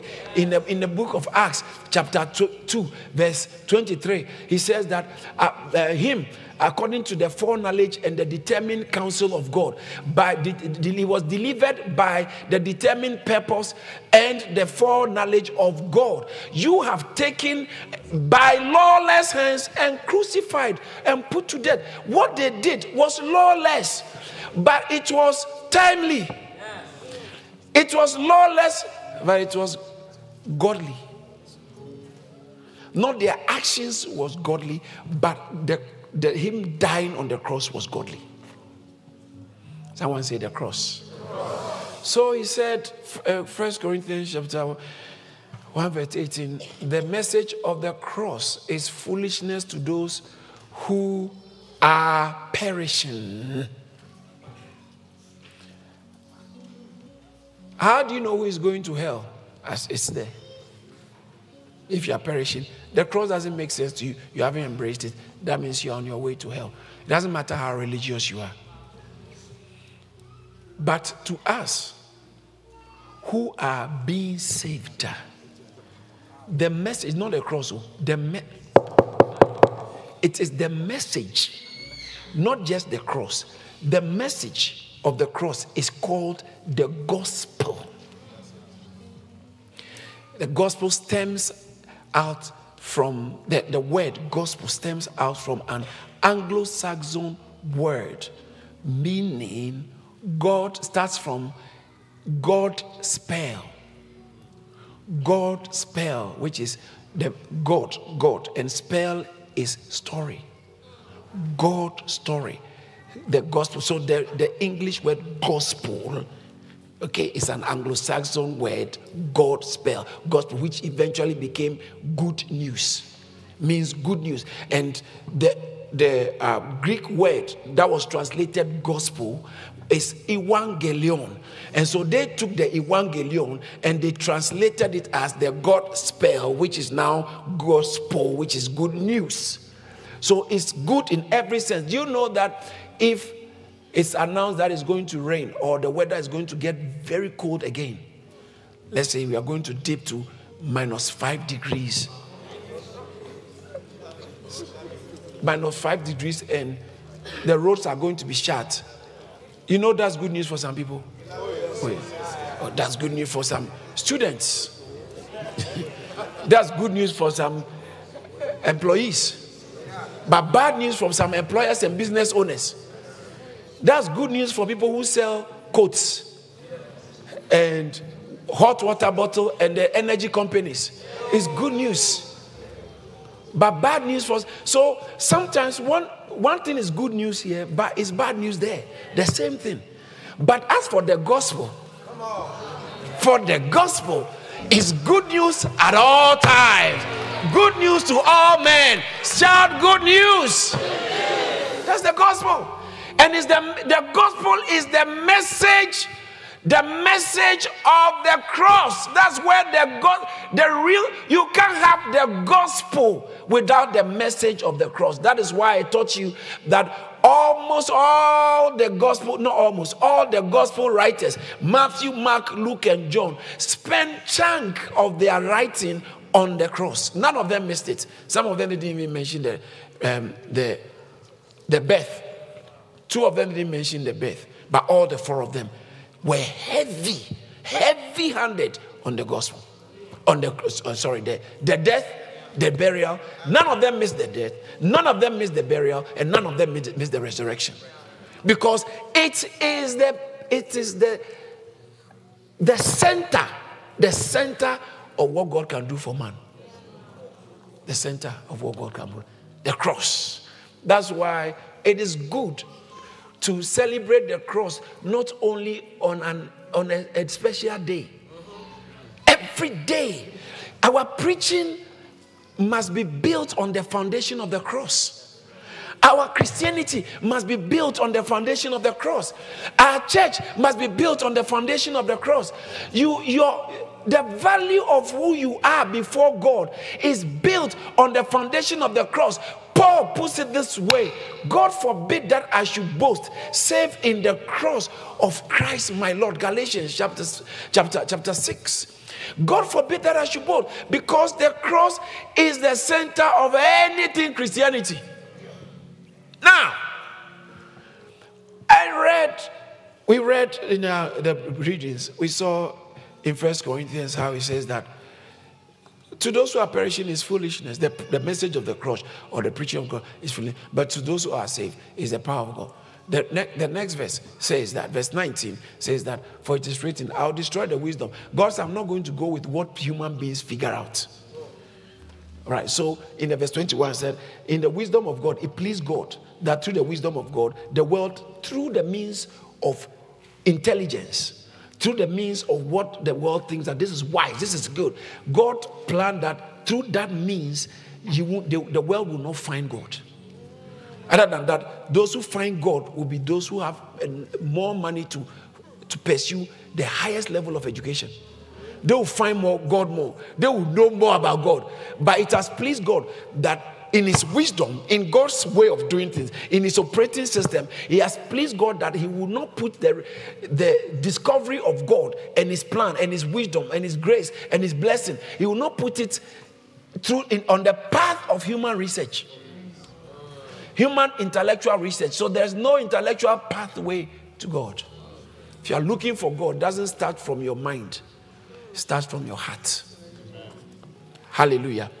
So Paul said that to the Greeks, he said the Greeks asked for wisdom. The Jews asked for sign. If you are a prophet from God, if you are the Holy One, then do miracles like Moses did miracles. Moses, when God was sending Moses, he said that take this rod by which you will do signs. So God showed his presence with Moses by signs. And the Jews said, if this religion is true, just show us the signs. They always ask for signs. Always ask for signs. Do this. Jesus did all the signs, but it wasn't enough for them. And they crucified Jesus not because of something he did. He didn't do anything criminal. That is very important to understand when it comes to the message of the cross. I'm going to mention it in a minute and then we wrap up. When it comes to the message of the cross, it is not because he did something criminal. Jesus didn't do anything. He was the most perfect person who ever lived. And yet he died the wildest and the most vile death, execution. He didn't kill himself. They killed him, executed him, and they crushed him. They killed him. Dying on the cross. You see, when human beings are killing you, the punishment for the wildest offense, some people, they do it through being isolated. They'll make you lonely, or they'll isolate you from your family, or you'll be lonely. Some also, they'll kill you by torturing your body. Some too, you will die by, everybody will reject you. They will make sure that you are rejected and you suffer as much as possible. Jesus Christ dying on the cross is like a combination of all that. So there's no human way of killing and that or punishing people that was not signified by the cross. Rejection, loneliness, abandon. In fact, human beings abandon him, and when you commit crime and people abandon you, it's human beings who have abandoned you. But Jesus is not only human beings. The earth rejected him, and for the first time, heaven also said no. Why? Because of the sin of man that was on him. Heaven turned and he said, Eli, Eli. That was the most painful thing that that's what he dreaded. He wasn't afraid to die because his disciples were not better than him. They were dying singing.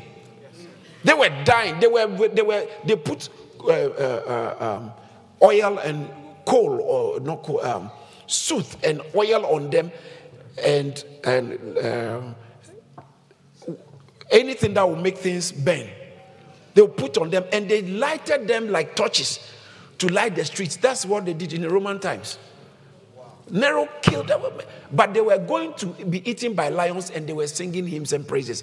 Why would Jesus, their master, going to death, and you'll be crying, oh please don't, oh please don't kill me, oh please don't kill me? No, Jesus will not say please don't kill me. When his disciples were saying, bring it on for his sake. Jesus is not Osama bin Laden. Jesus Christ.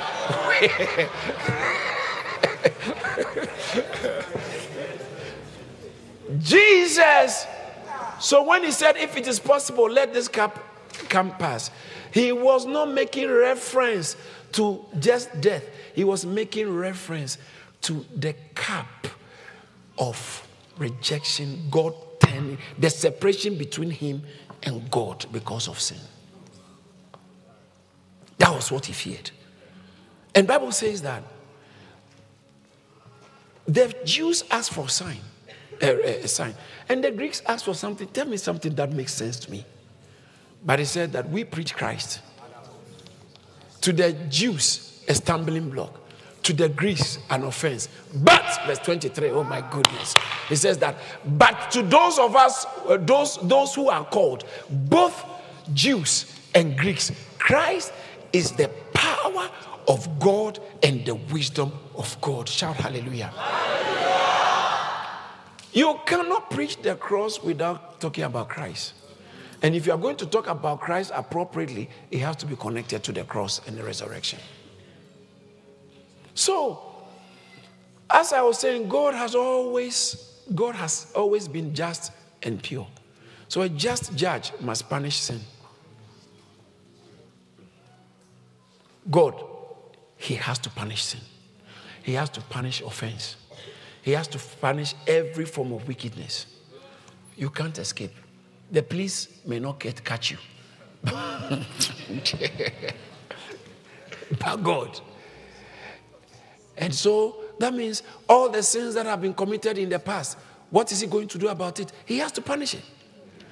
He has to punish it. But he postponed or deferred the punishment. So the punishment was still waiting. You know, sometimes when somebody is found guilty in the court, they say you come back for the sentence. He's guilty, but they say he's coming back 2 weeks' time for the sentence. So David was guilty, but God said the sentence will happen later, hundreds of years later. Even when he dies, I'll punish him. I'll punish him. It's only God who can still punish you even after you die.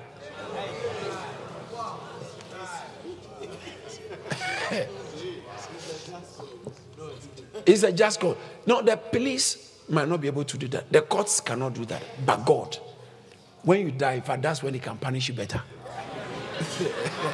Because that one, you are not dying again. The wages of sin is death. Romans chapter 3 makes us to understand that all have sinned. So no one can meet the standard of God. And everyone deserves punishment. Death is, watch this, physical death is separation from people. Spiritual death is separation from God. Jesus was separated from people and was separated from God. Now, the core thing about the death of Christ or the message of the cross is what was actually happening when Jesus was dying.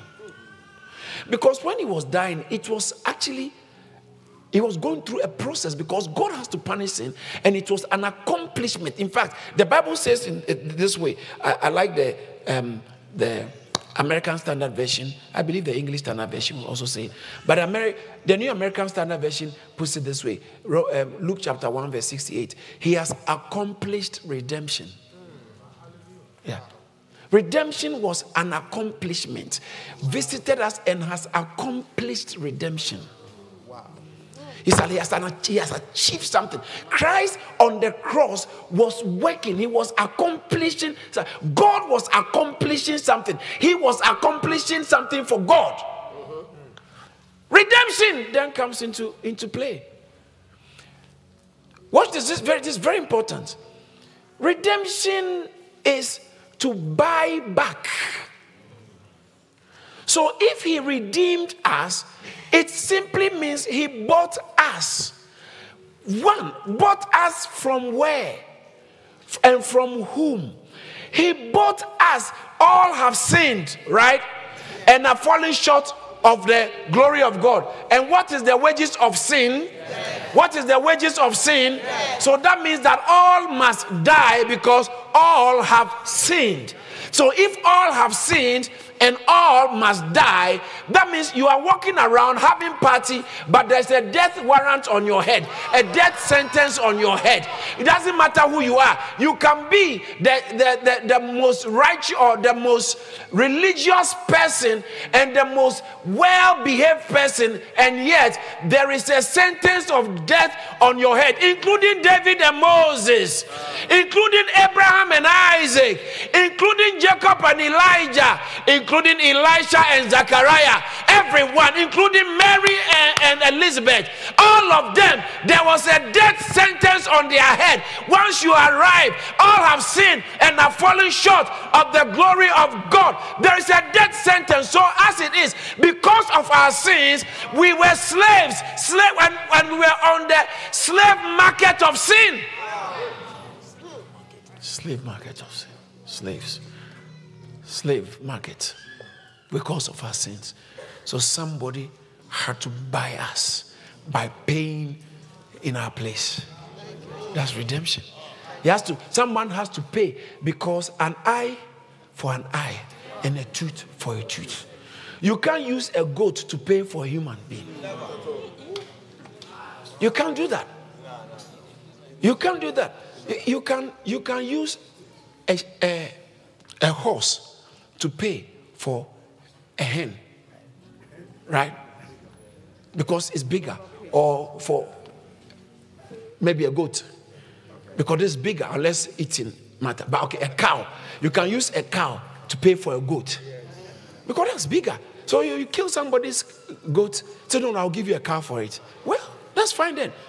If someone messes up, let's say your small car, maybe Ford Fiesta or something, and he said, no, don't worry, I crashed your car, but I'm going to give you a Tesla. I know you like Tesla, electricity. I'm going to give you, or I crashed your Mercedes, but I'm going to give you a Rolls Royce. What would you say? You say, oh, that's fine. That's fine. That's fine. That's fine. Yeah, I don't mind. That's fine. I don't mind. But he crashes your Mercedes or your BMW, and he says that, oh, I have some Fiat Punto, Nissan Leaf, and I'll give you. So no. So when the insurance are writing off your car, they have to give you a compensation payment that is at the same level or more. If it's more, you don't have a problem. Doesn't matter how much you like your car. No, come on, they are giving you more. In the same way, we were on the slave market and someone has to buy us. You can't use a creature who is low in value and grade to human nature or to human value. And so God has to find another man. But the problem is, if you bring another man, the man there's a death sentence on his head. There's a death sentence on his head. So no man can die for another man, because we are all sinners and we are falling short of the glory of God. And so it takes someone who is pure, who is holy, who has never sinned, who is sinless, who is faultless, to come to the slave market. And he said, I'm going to buy. 1 Corinthians chapter 6 verse 20. He said, you were purchased by the precious blood. Hallelujah. For you were bought. Somebody say you were bought. Let's all read it out loud from the screen. Let's go.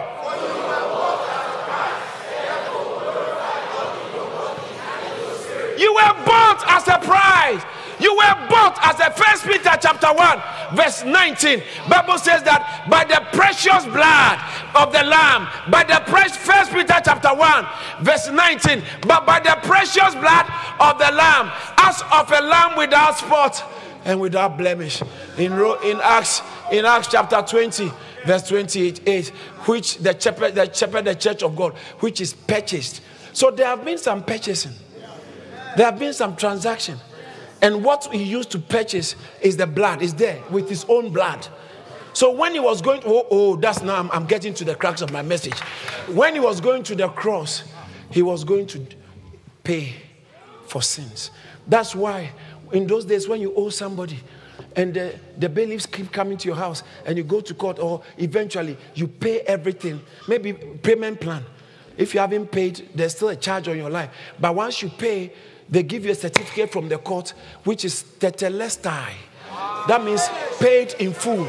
Or you can call it, it is finished. And then you post that on a tree or a notice board on your house, somewhere where everybody will see. Did you understand why he was crucified in public on the cross, where everybody will see? And he said on the cross, John chapter 19, verse 30, it is finished. Someone say it's finished. Someone say it's finished. Sit down, let me wrap this thing up. It's a message. How can you be saved when you believe in the wrong gospel? You can be saved. So he bought us from the slave market of sin by paying the price to who? Not the devil, but to the justice of God, because God has to punish sin. God has to punish sin. Someone must pay for this. But within God's system of operation, he has also designed it in such a way that if you owe me, someone can pay on your behalf and it is still legitimate. I can accept you owe me £1,000. He said, I don't have it. And then your brother comes or your friend comes. He said, I have my £1,000. He said, this is it. I can't say I don't want it. I want the money from him. That was the meaning of that. What's that? It's money. It's debt. And debt can be paid by anyone on somebody's behalf. So in God's system, when it comes to his justice, anybody can pay for somebody so long as they meet the criteria. So if you want to pay, if I'm owing the bank £1,000 and you want to pay for me, make sure you have enough money. Even if it's £900, you can't stand for me. So you must have 1,000 or more to be able to pay for me. Does it make sense when he says that it was the lamb without spots?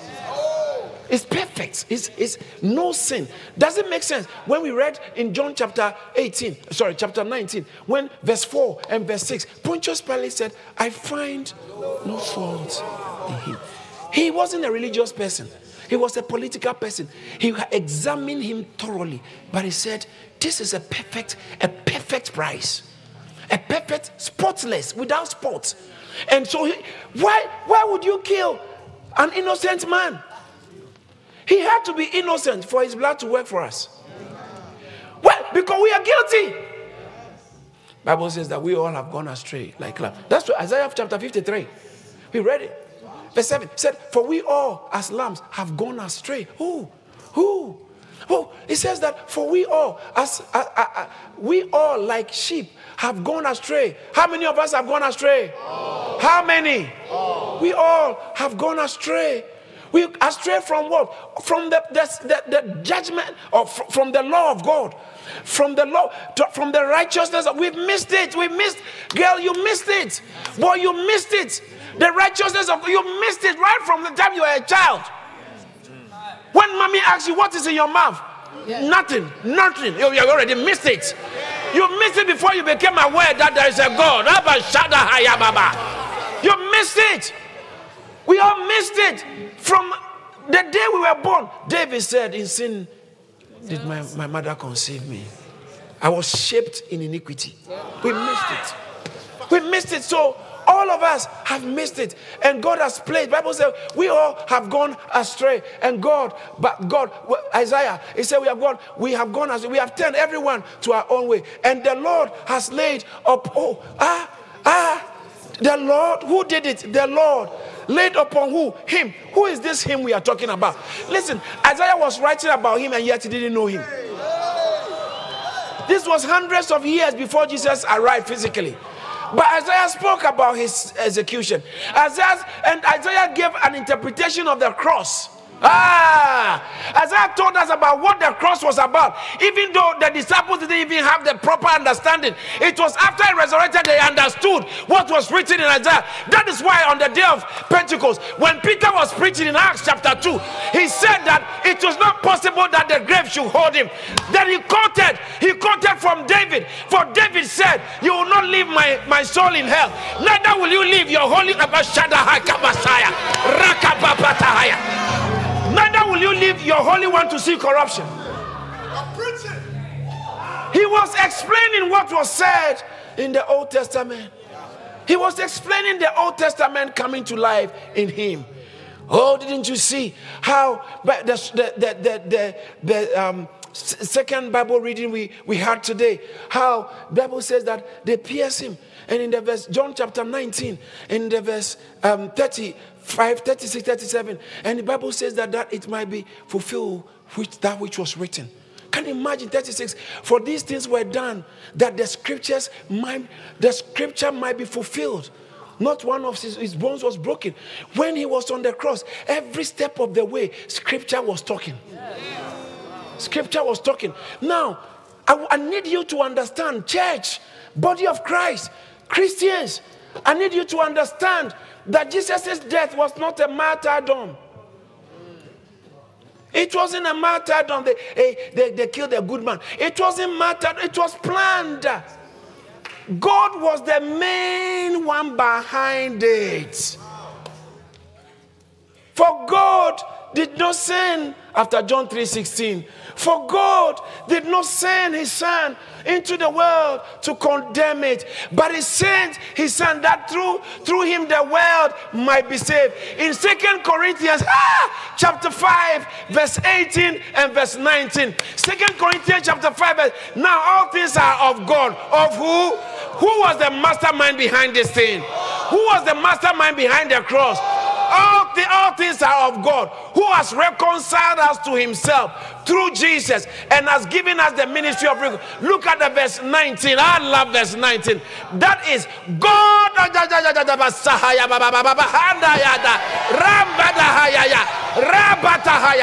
That is God was in Christ reconciling the world to himself. What is the righteous God? Not imputing their trespasses unto them, and have committed the word of. So he was in Christ. That's beautiful thing. Can you come please say?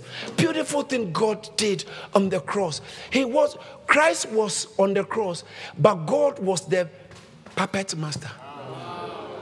He was in Christ. What was he doing? The cross. The cross, he was now reconciling the world to it. On the cross. The cross is the point of reconciliation between God and man. By one man's obedience. Oh my God. Romans chapter 5 verse 19.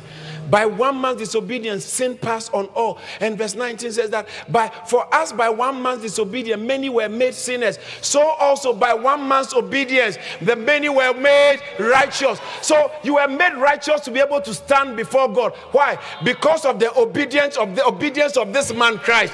This man Christ came. Satan spoke through Peter, said, no, you can't go to the cross. Jesus turned to Satan, get behind me. Matthew chapter 16 verse 23. Get behind me, you devil, Satan. Get behind me. You are trying to block the purposes of God. I'm going to the cross. Nothing can stop me from the cross. He said, for this purpose was I born. I must face the cross. That is why Isaiah says that he was led like a lamb. Look at verse 7 in Isaiah chapter 23. I'm going somewhere. I'm going somewhere. Isaiah chapter 53 verse 7. He was oppressed and he was afflicted, yet he opened not his mouth. He was led as a lamb to the slaughter, and as a sheep before his shearers, he was silent. Pontius Pilate said, are you not talking to me? Are you not talking to me? He never made one attempt to defend himself. Wow. Because if he had defended himself, they would all be so guilty. And you and I will still remain guilty. Wow. So, because, listen, I'm about to drop in a theological word. It's called, this is not a theological word. The first one is a normal word, which some of you, I want you to be familiar with. It's called the sin-bearing death of Christ. He bore sins.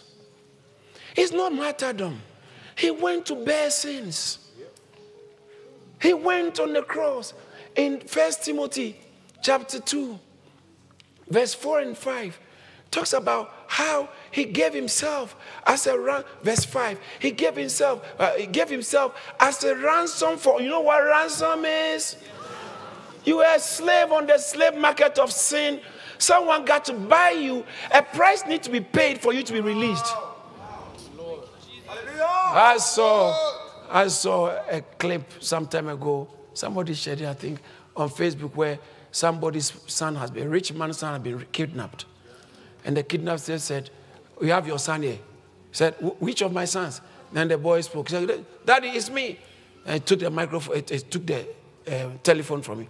He said, "We have his son, and if you don't release the money within 24 hours, we are going to kill him." He was eating. He said, "Oh, that boy has been troubling me. Keep him. Keep him." He said, "Keep him.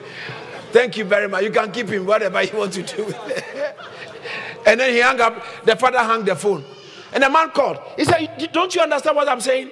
It's your son. We are about to kill him." He said, "Listen, you are doing me a lot of favor because I've gone through a lot of problems. Keep him. Keep him. Keep him." Jesus on the cross, he became our ransom. Do you know what that means? He became our scapegoat. He was innocent. We are guilty. But the punishment for our sins was laid on him. Who did that? Who did that? God. God. God crushed him for us. So the crushing of all the sins in the world that was supposed to come on each and every one of us, it was piled up by God. And the way you see huge 7-ton rock being dropped on another 20-ton rock with a little rat there. When we talk about tongue, you are talking about his tongue is big stone, heavy stone you can't carry. You need machines to. And you are putting it on a rat. It will grind and crush the rat.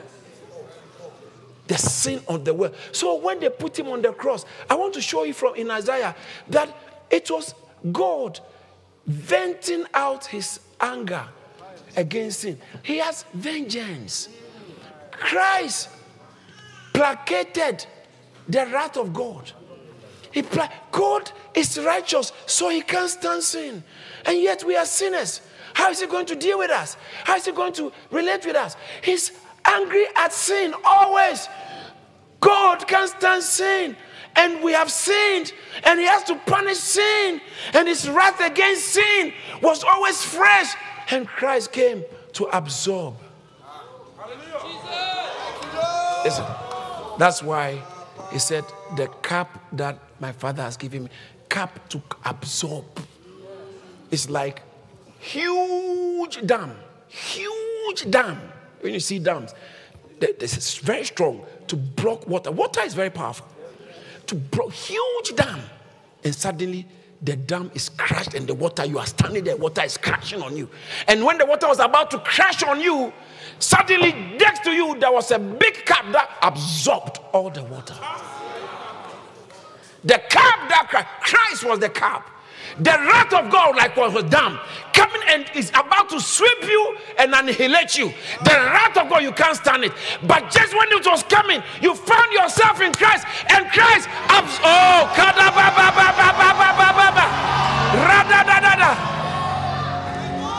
The songwriter said, till on the cross, as Jesus died, the wrath of God was satisfied, for every sin on him was laid.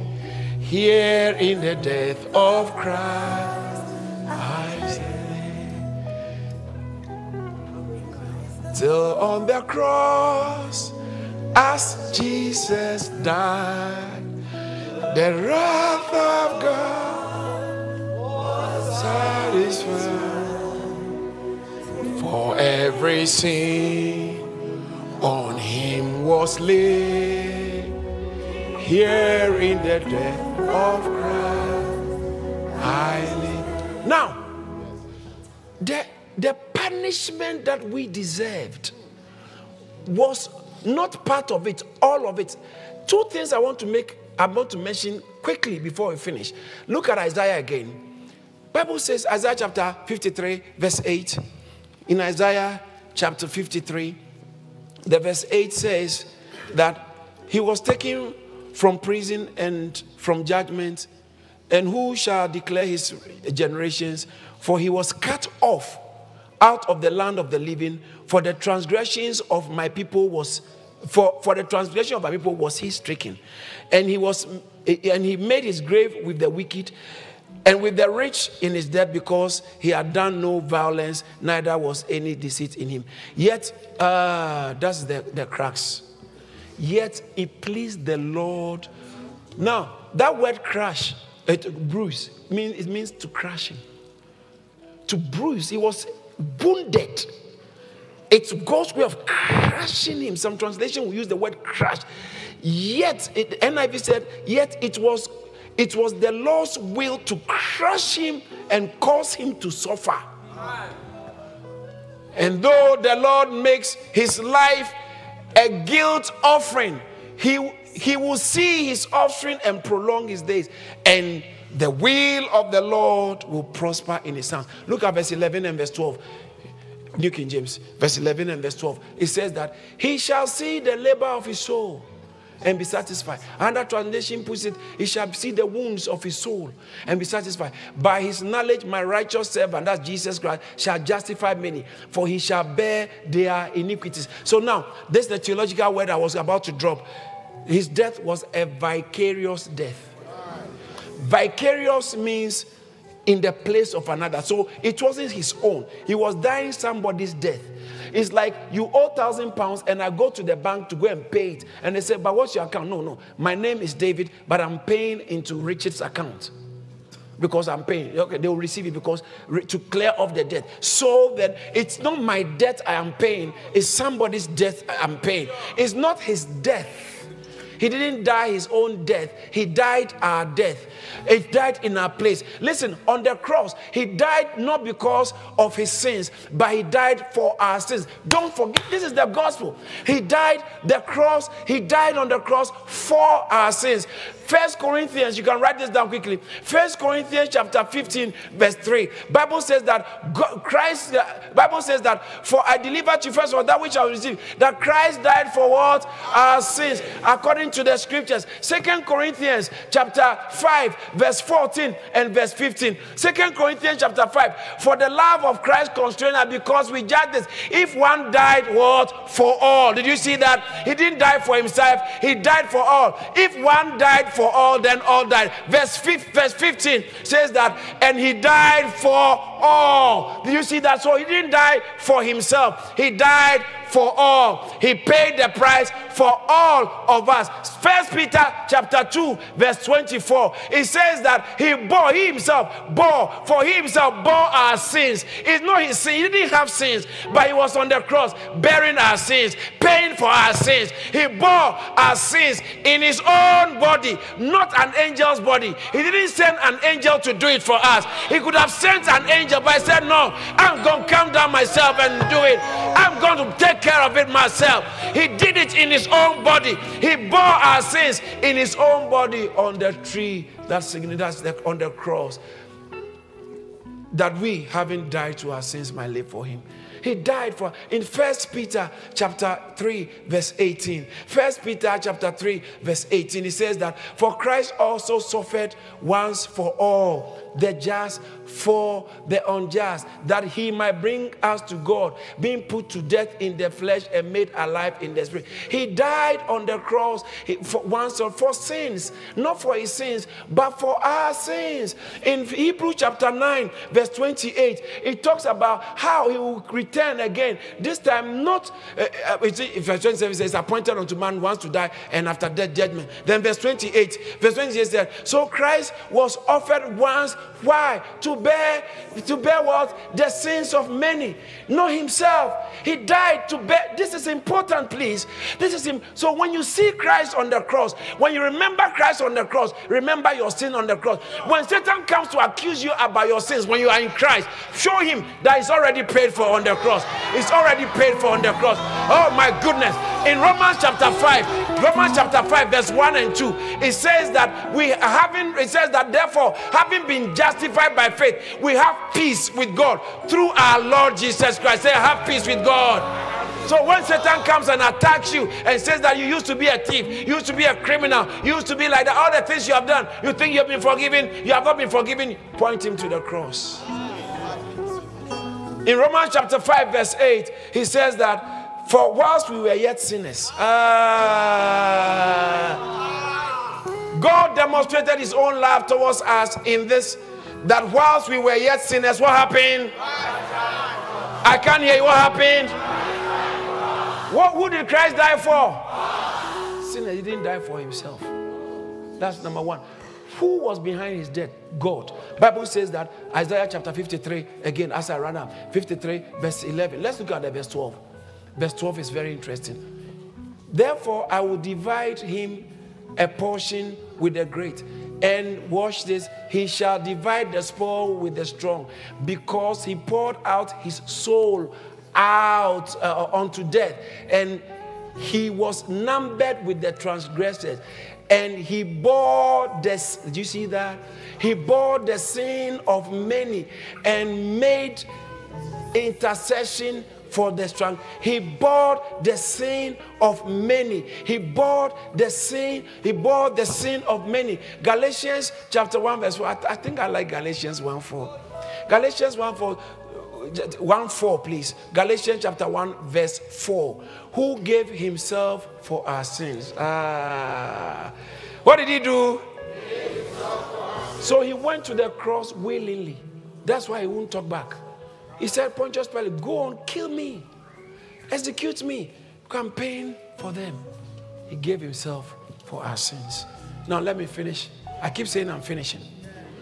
I keep saying I'm finished. My time is up. Watch this. When the devil says that your sins have not been paid for, what evidence have you got?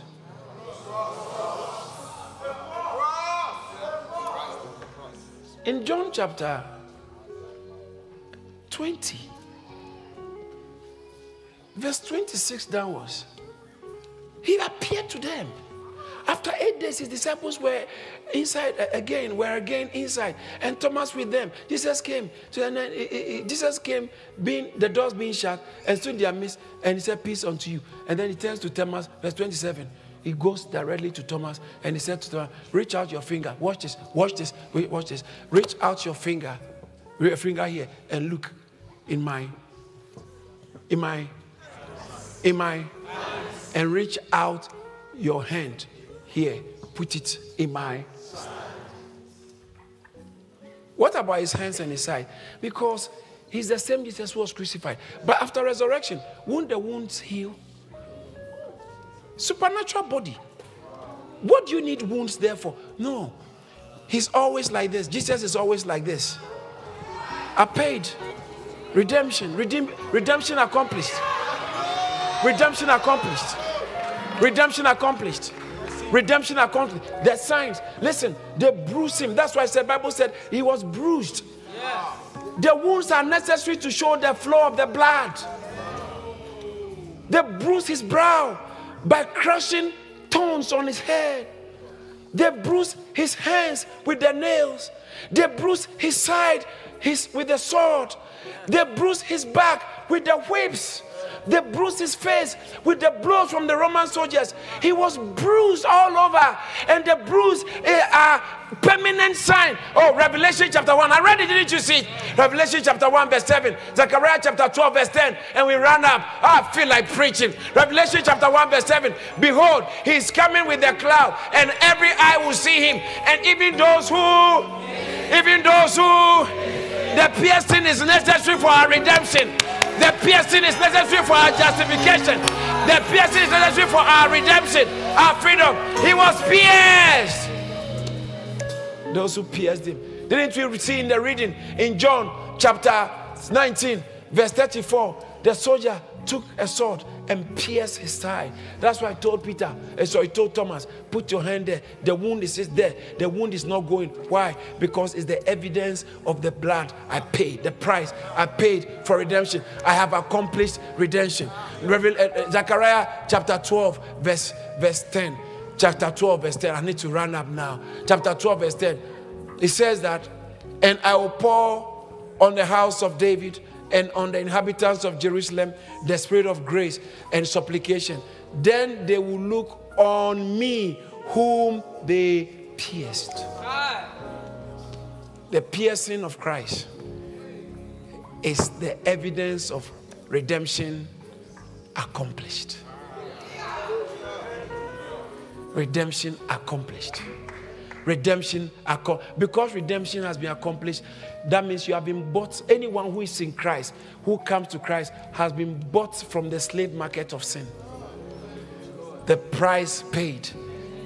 I'm no longer a slave to sin. I am the child. He who the Son sets free.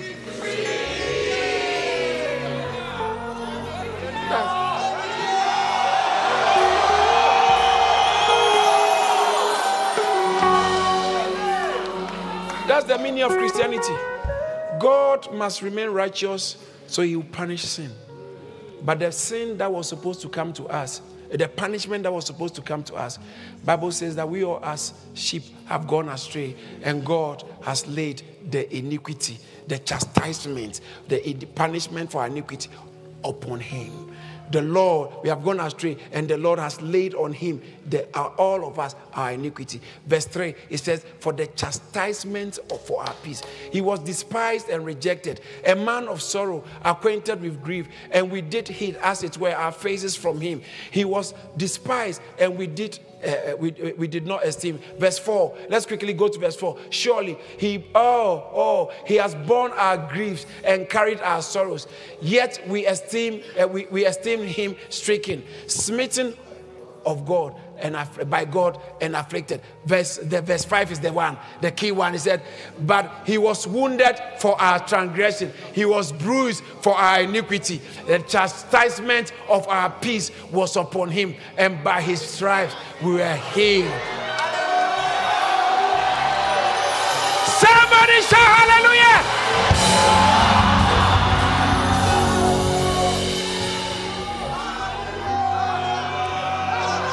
Oh, come on. I thought I heard you shouting hallelujah. Shout hallelujah. Everybody shout hallelujah. Shout hallelujah. Shout hallelujah. Shout hallelujah.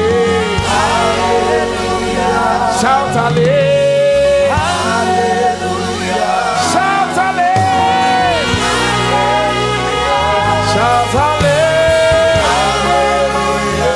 We give you praise for the cross. The message of the cross is what brings us redemption. He accomplished redemption on the cross. His wounds were pierced for us.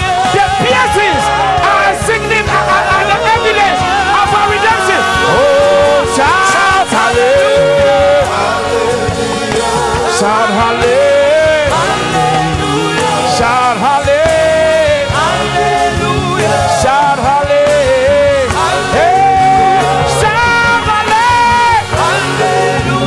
Shout hallelujah. Shout hallelujah.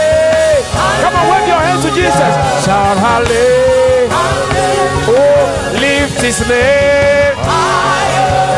Lift his name. Lift his name. Lift his name. Everybody, wherever you are, lift his name. Let's lift his name. Lift his name. Lift his name. Oh, lift his name. Lift his name. Lift his name. Lift his name. Somebody shout hallelujah. Shout hallelujah. Shout hallelujah. Shout hallelujah. Somebody shout hallelujah.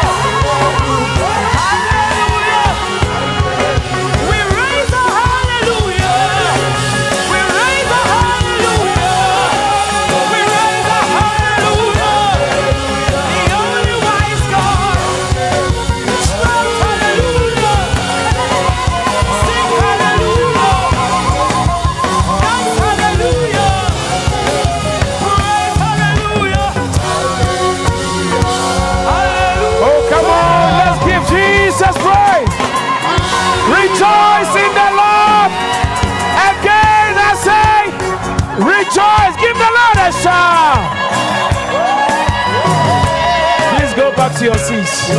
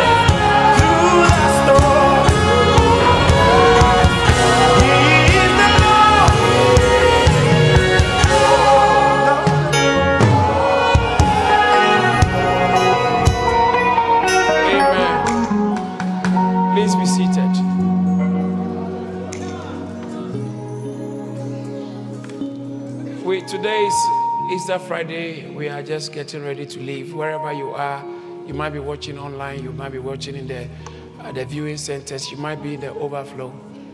This is the day that must mark the beginning and the turning point in your life. And you want to say, you know you don't have peace with God. I mean, this is critical. You know you don't have peace with God. When you don't have peace with God, you know it. You know you don't have peace with God and you want to say, Pastor, please pray for me. Pray with me. I want to have peace with God. I want to be in Christ. I want to be found in Him. The songwriter says that trust in His righteousness alone. Faultless stand before His throne. I don't want to be found in my own righteousness. Paul said in Philippians chapter 3, verse 9, he says that I might be found in Him, not having my own righteousness. Be found in Him, not having my own righteousness. Sometimes you might have done a lot of different things, good or bad, but you know you don't have peace with God. This is the day. After such a message, why do you carry your sins when you can leave it at the cross? Why do you keep yourself on the slave market of sin? When price has been paid, redemption has been accomplished to bring you out.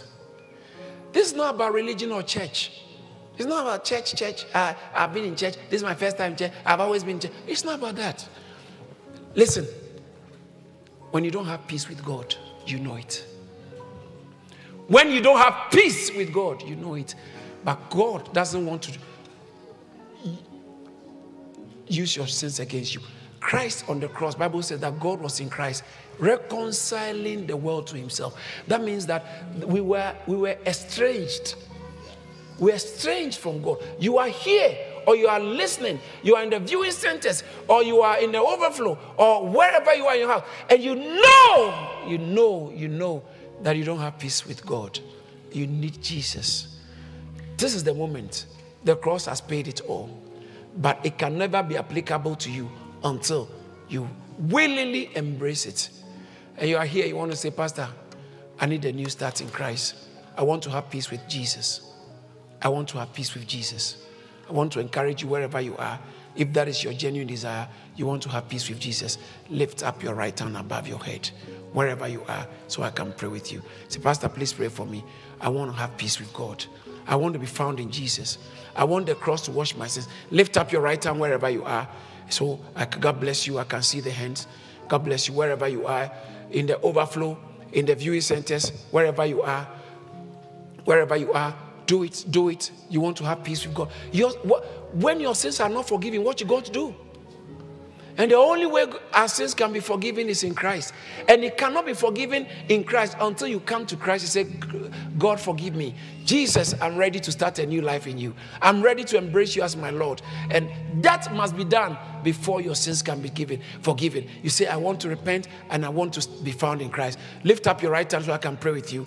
God bless you. God bless you. Lift it up. God bless you. God bless you. Wherever you are in the overflow, there are people there. God bless you. And then in fact, I can't see people on the screen. I can see, you can see me. So this is what we want to do to help. Can you rise to your feet if your hand is lifted? Can you just rise to your feet wherever you are? Can you rise to your feet? God bless you. God bless you. Rise to your feet. In the overflow, rise to your feet. In the viewing centers, let's clap for them as they rise to their feet. Rise to your feet. Rise to your feet. God bless you. Rise to your feet. God bless you. Let's clap for them. Let's clap for them. Let's clap for them in the overflow. In the viewing centers, why don't you rise to your feet wherever you are? Rise to your feet. It's a new day for you. God wants to start afresh with you. He crushed Christ, so you don't have to be crushed. He crushed Christ. If you die right now, you don't know where you are going. You are in trouble. You got to make peace with Christ. You got to make peace with God. Bible says that therefore we have peace with God. Romans chapter 5 verse 1. Having been justified by the blood of Christ, we have peace with God. Having been justified by faith, we have peace with God through our Lord Jesus. You want peace with God? Join us, rise to your feet wherever you are. It's time for us to close, but I don't want you to miss this. God bless you. Those on your feet, I think, why don't you come to the front if you don't mind, wherever you are in the overflow. Just come. Let's clap for them. Come to me. Come. Wait. I want you, if you came with someone, just walk them. Come with them and stand with them. Just come with them. Don't sit here around people who wait. Those people sitting around people who rose up. Come with them. Don't let them come alone. Walk with them. I want you to walk with them and come with them. Come with somebody. Make sure you are coming with somebody sitting. Whether you know him or you know her, say, let's go. I want to go with you. Accompany them and walk with them. Come. Walk with somebody. Let's clap for them. God bless you. Let's clap for them. Come on. Let's clap for them.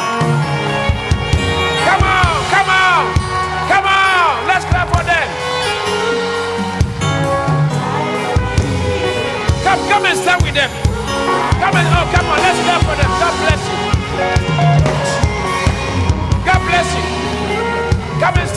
Come and stand with them. God bless you. Wherever you are in the overflows, people are still sitting there. My spirit can tell. You are still sitting there.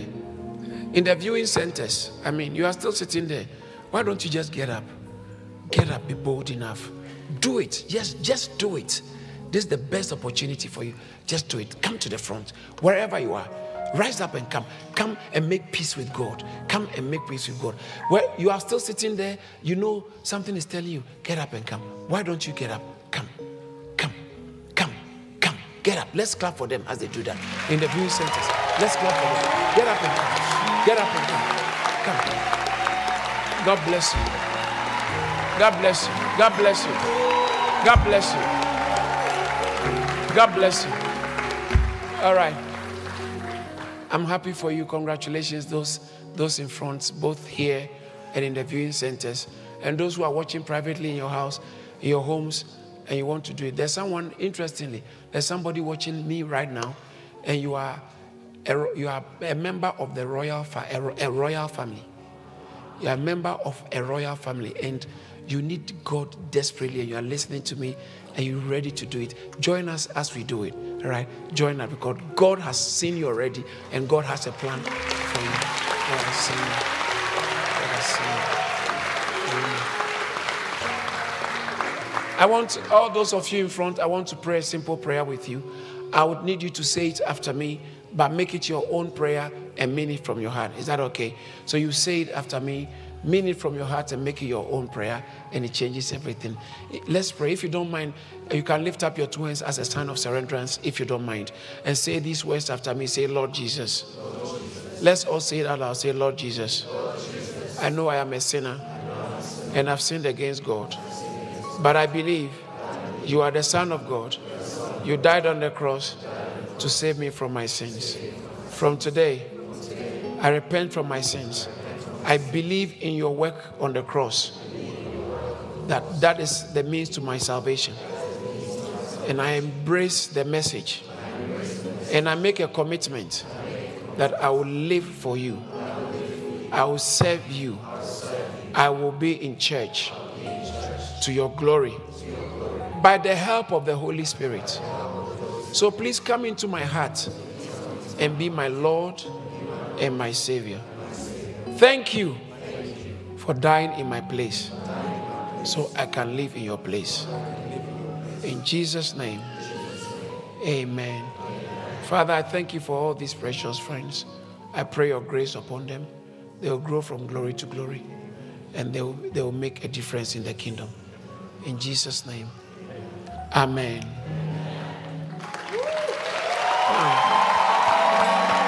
Now, all those, all you lovely people in front, I'm so happy for you. You've given good meaning to Easter for me. That's what Easter means. Someone sins forgiven. Doesn't matter. The devil is very upset. How can God forgive him for what he has done? How can God? God said, "Tough." It's paid. You're free. And we want to help you in your walk with Christ, in your growth in the Lord. So we have stewards who will write your name, share a few information with you that will be helpful in your development in God. And then afterwards, just about 3 minutes, then you join us as we get ready to close. Is that okay? So the stewards will have a chat with you, write your name so we can pray for you. And all those in the viewing centers, there are stewards everywhere. We want to help you because we are one big family. We want to help you. We are the children of God. We are the body of Christ. We want to help you to grow, to be so strong that God will use you for his glory. Amen. You are the best candidate God wants to use. Amen. So there's a gentleman standing behind you, and in the viewing centers, there's someone. Their hands are lifted. Please look at him. You can follow him. He'll take you to the place, and then you'll come join. Please follow him. Let's clap for them. Please follow him. Yeah, please follow. Follow.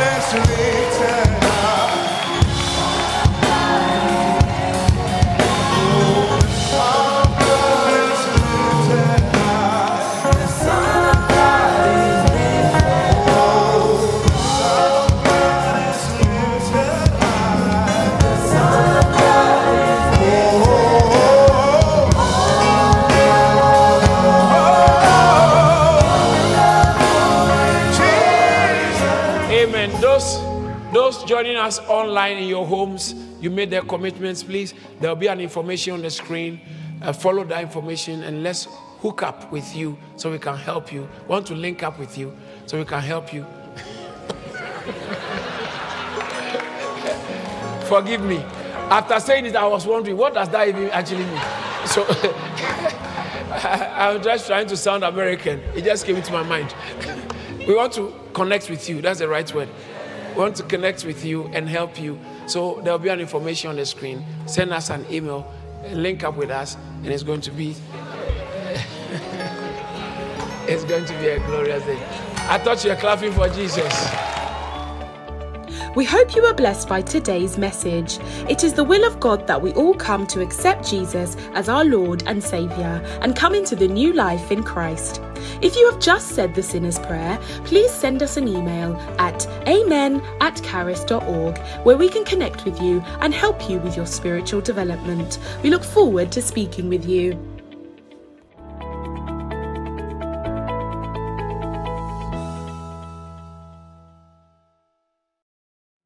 the prompt. Every day I'm here. And I've been here 97% of the time. So we are about to close. But this is Easter. I think it's good to give a sacrifice. When we look at the sacrifice it did for us, no sacrifice is too much. Amen. We want to give our tithes and our offerings. The viewing centers everywhere. Ushers are standing in the aisle. The information is on the screen. You can scan the QR code on the screen and it will take you to our giving page. On the other hand, if you're also watching online, there will be an information on the screen. Don't leave us. We want to finish, or let's all finish together. There's information on the screen. Please, let's do that quickly. And let's take, if you want to give physical cash, you can indicate by raising your hands and the ushers will serve you with an envelope so you can give. Else, you can scan the QR code on the screen, or the ushers the stewards have got a printed out QR code. You can scan it. It takes you to the giving page, and then let's all do it together. Hallelujah. Amen. Let's pray over our tithes and our offerings. Don't be a believer who is a non-tither. Serve God faithfully. The Bible says that honor the Lord with all thy Proverbs chapter 3 verse 9. Honor the Lord with thy substance and with the first fruits of your increase. Honor God. Honor God. Honor the Lord with your possession and with the first fruits of your increase. Your tithe and your giving is a necessary aspect and expression of your faith and worship. Let's pray over our offerings. Father, thank you so much for the privilege to give. Bless every seed sown. Bless every tithe given. Let the tithe and the seeds be used as a point of reference. We heard so many testimonies as people's giving, how people's giving has made way for a better living. As we give, let our giving be acceptable to you. We bless every seed, every offering, every tithe in Jesus' name. Amen. All right, please let's go ahead and do that. The Son of God is glorified. The Son of God is glorified. Oh, the Son of God is glorified. The Son of God is glorified. The Son of God is glorified. The Son of God is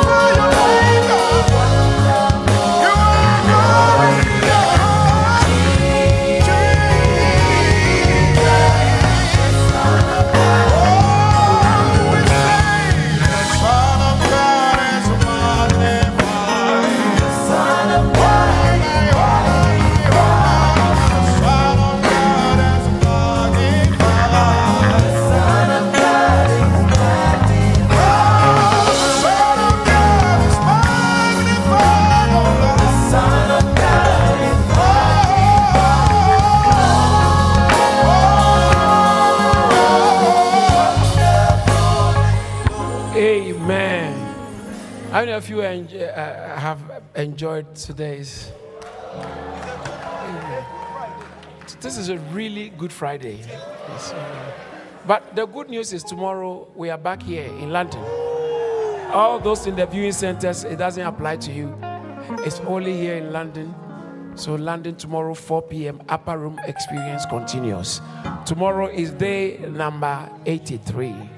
So tomorrow, Upper Room Experience, 4 p.m. in this particular venue. Make sure you come, and tomorrow I'll get to lay hands, and I pray I'll teach on what to do to sustain personal revival. So that after this season you don't backslide, or you don't dip, or you don't leak. Amen. Well, it's time for us to close. Please, let's celebrate all viewing centers and all those who, God bless you, we love you. Stay on. We are not leaving. We are all closing together. Amen. Tomorrow we are back. And on Sunday, Resurrection Sunday, there will be church service everywhere in the branches. And in London, we'll be at Kensington Town Hall. And I will be teaching on the resurrection. Amen. So Sunday in the morning on all the branches, we'll have our service, resurrection service.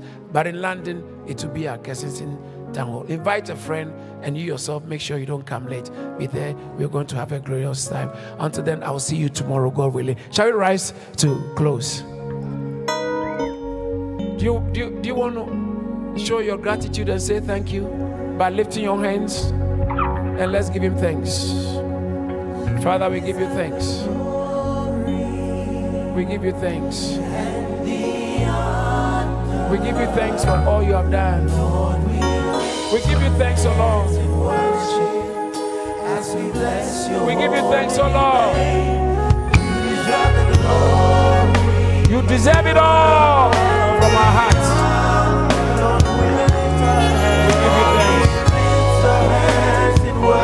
We give you thanks. We give you thanks, Lord. You are great. You are great. You do miracles. There is no one else. There is no one else like you. You are great. You do miracles so great. There is no one else like you. There is no one. There is no one else like you. And now, unto him who by his power created the heavens and the earth, unto Jesus Christ our Savior, unto the Holy Spirit our teacher, we ascribe all honor, all praise, dominion, power, majesty, glory, thanksgiving, wisdom, even now and forevermore. May the Lord bless you and keep you. May he lift up his countenance upon you and be gracious unto you. May he cause his face to shine on you and give you peace. May he deliver you from shame, deliver you from falling, deliver you from any form of atrocities. Your food is blessed, your drink is blessed, your going out is blessed, your coming in is blessed. You are blessed on the highways, the byways, the airways, the motorways, the railways, and the high seas. Be blessed. May this Easter be your turnaround moment for major glorious testimonies in your life. I stand here as a prophet and an apostle over this commission, and I declare you are blessed. With an apostolic audacity, I decree that no evil comes near you. There shall be no evil occurrence around you. You shall see the goodness of God. You shall move from grace to grace. Be blessed. Be blessed. Be blessed. Go from this place with this assurance that in Christ Jesus, you are more than a conqueror. And everyone believes shall amen. And now, immortal, invisible, the only wise God, be honor and glory forever and ever. Amen. Surely, goodness and mercy shall follow us all the days of our lives, and we shall dwell in the house of the Lord forever and ever. Our year of revival. Year of revival. For whoever shall call on the name of the Lord shall be saved. Have you got anything to say? What have you got to say? So shall it be for you. God bless you. I love you all. And remember, redemption has been accomplished. God bless you. See you tomorrow. Those of you who can make it. I love you. Jenny Mess is back. I love you all. Bye. God bless you. We hope you were blessed by today's message. It is the will of God that we all come to accept Jesus as our Lord and Saviour and come into the new life in Christ. If you have just said the sinner's prayer, please send us an email at amen@kharis.org, where we can connect with you and help you with your spiritual development. We look forward to speaking with you.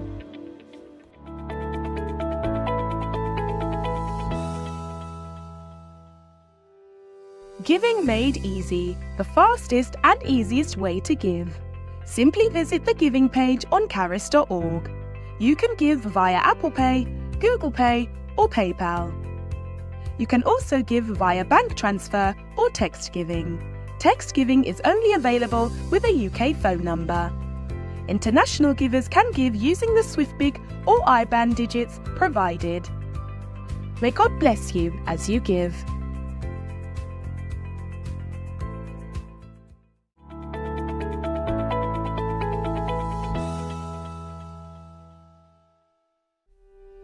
The Kharis Church app is finally here and houses everything you need in one place. You can watch and listen to messages, view upcoming events, receive upcoming church updates in your notifications, give, and connect with us. The way we listen to messages has had a makeover. Simply click on the message icon and click the Create Playlist icon to create your own playlist. You can also view the daily Bible readings and access the daily prayers on the go.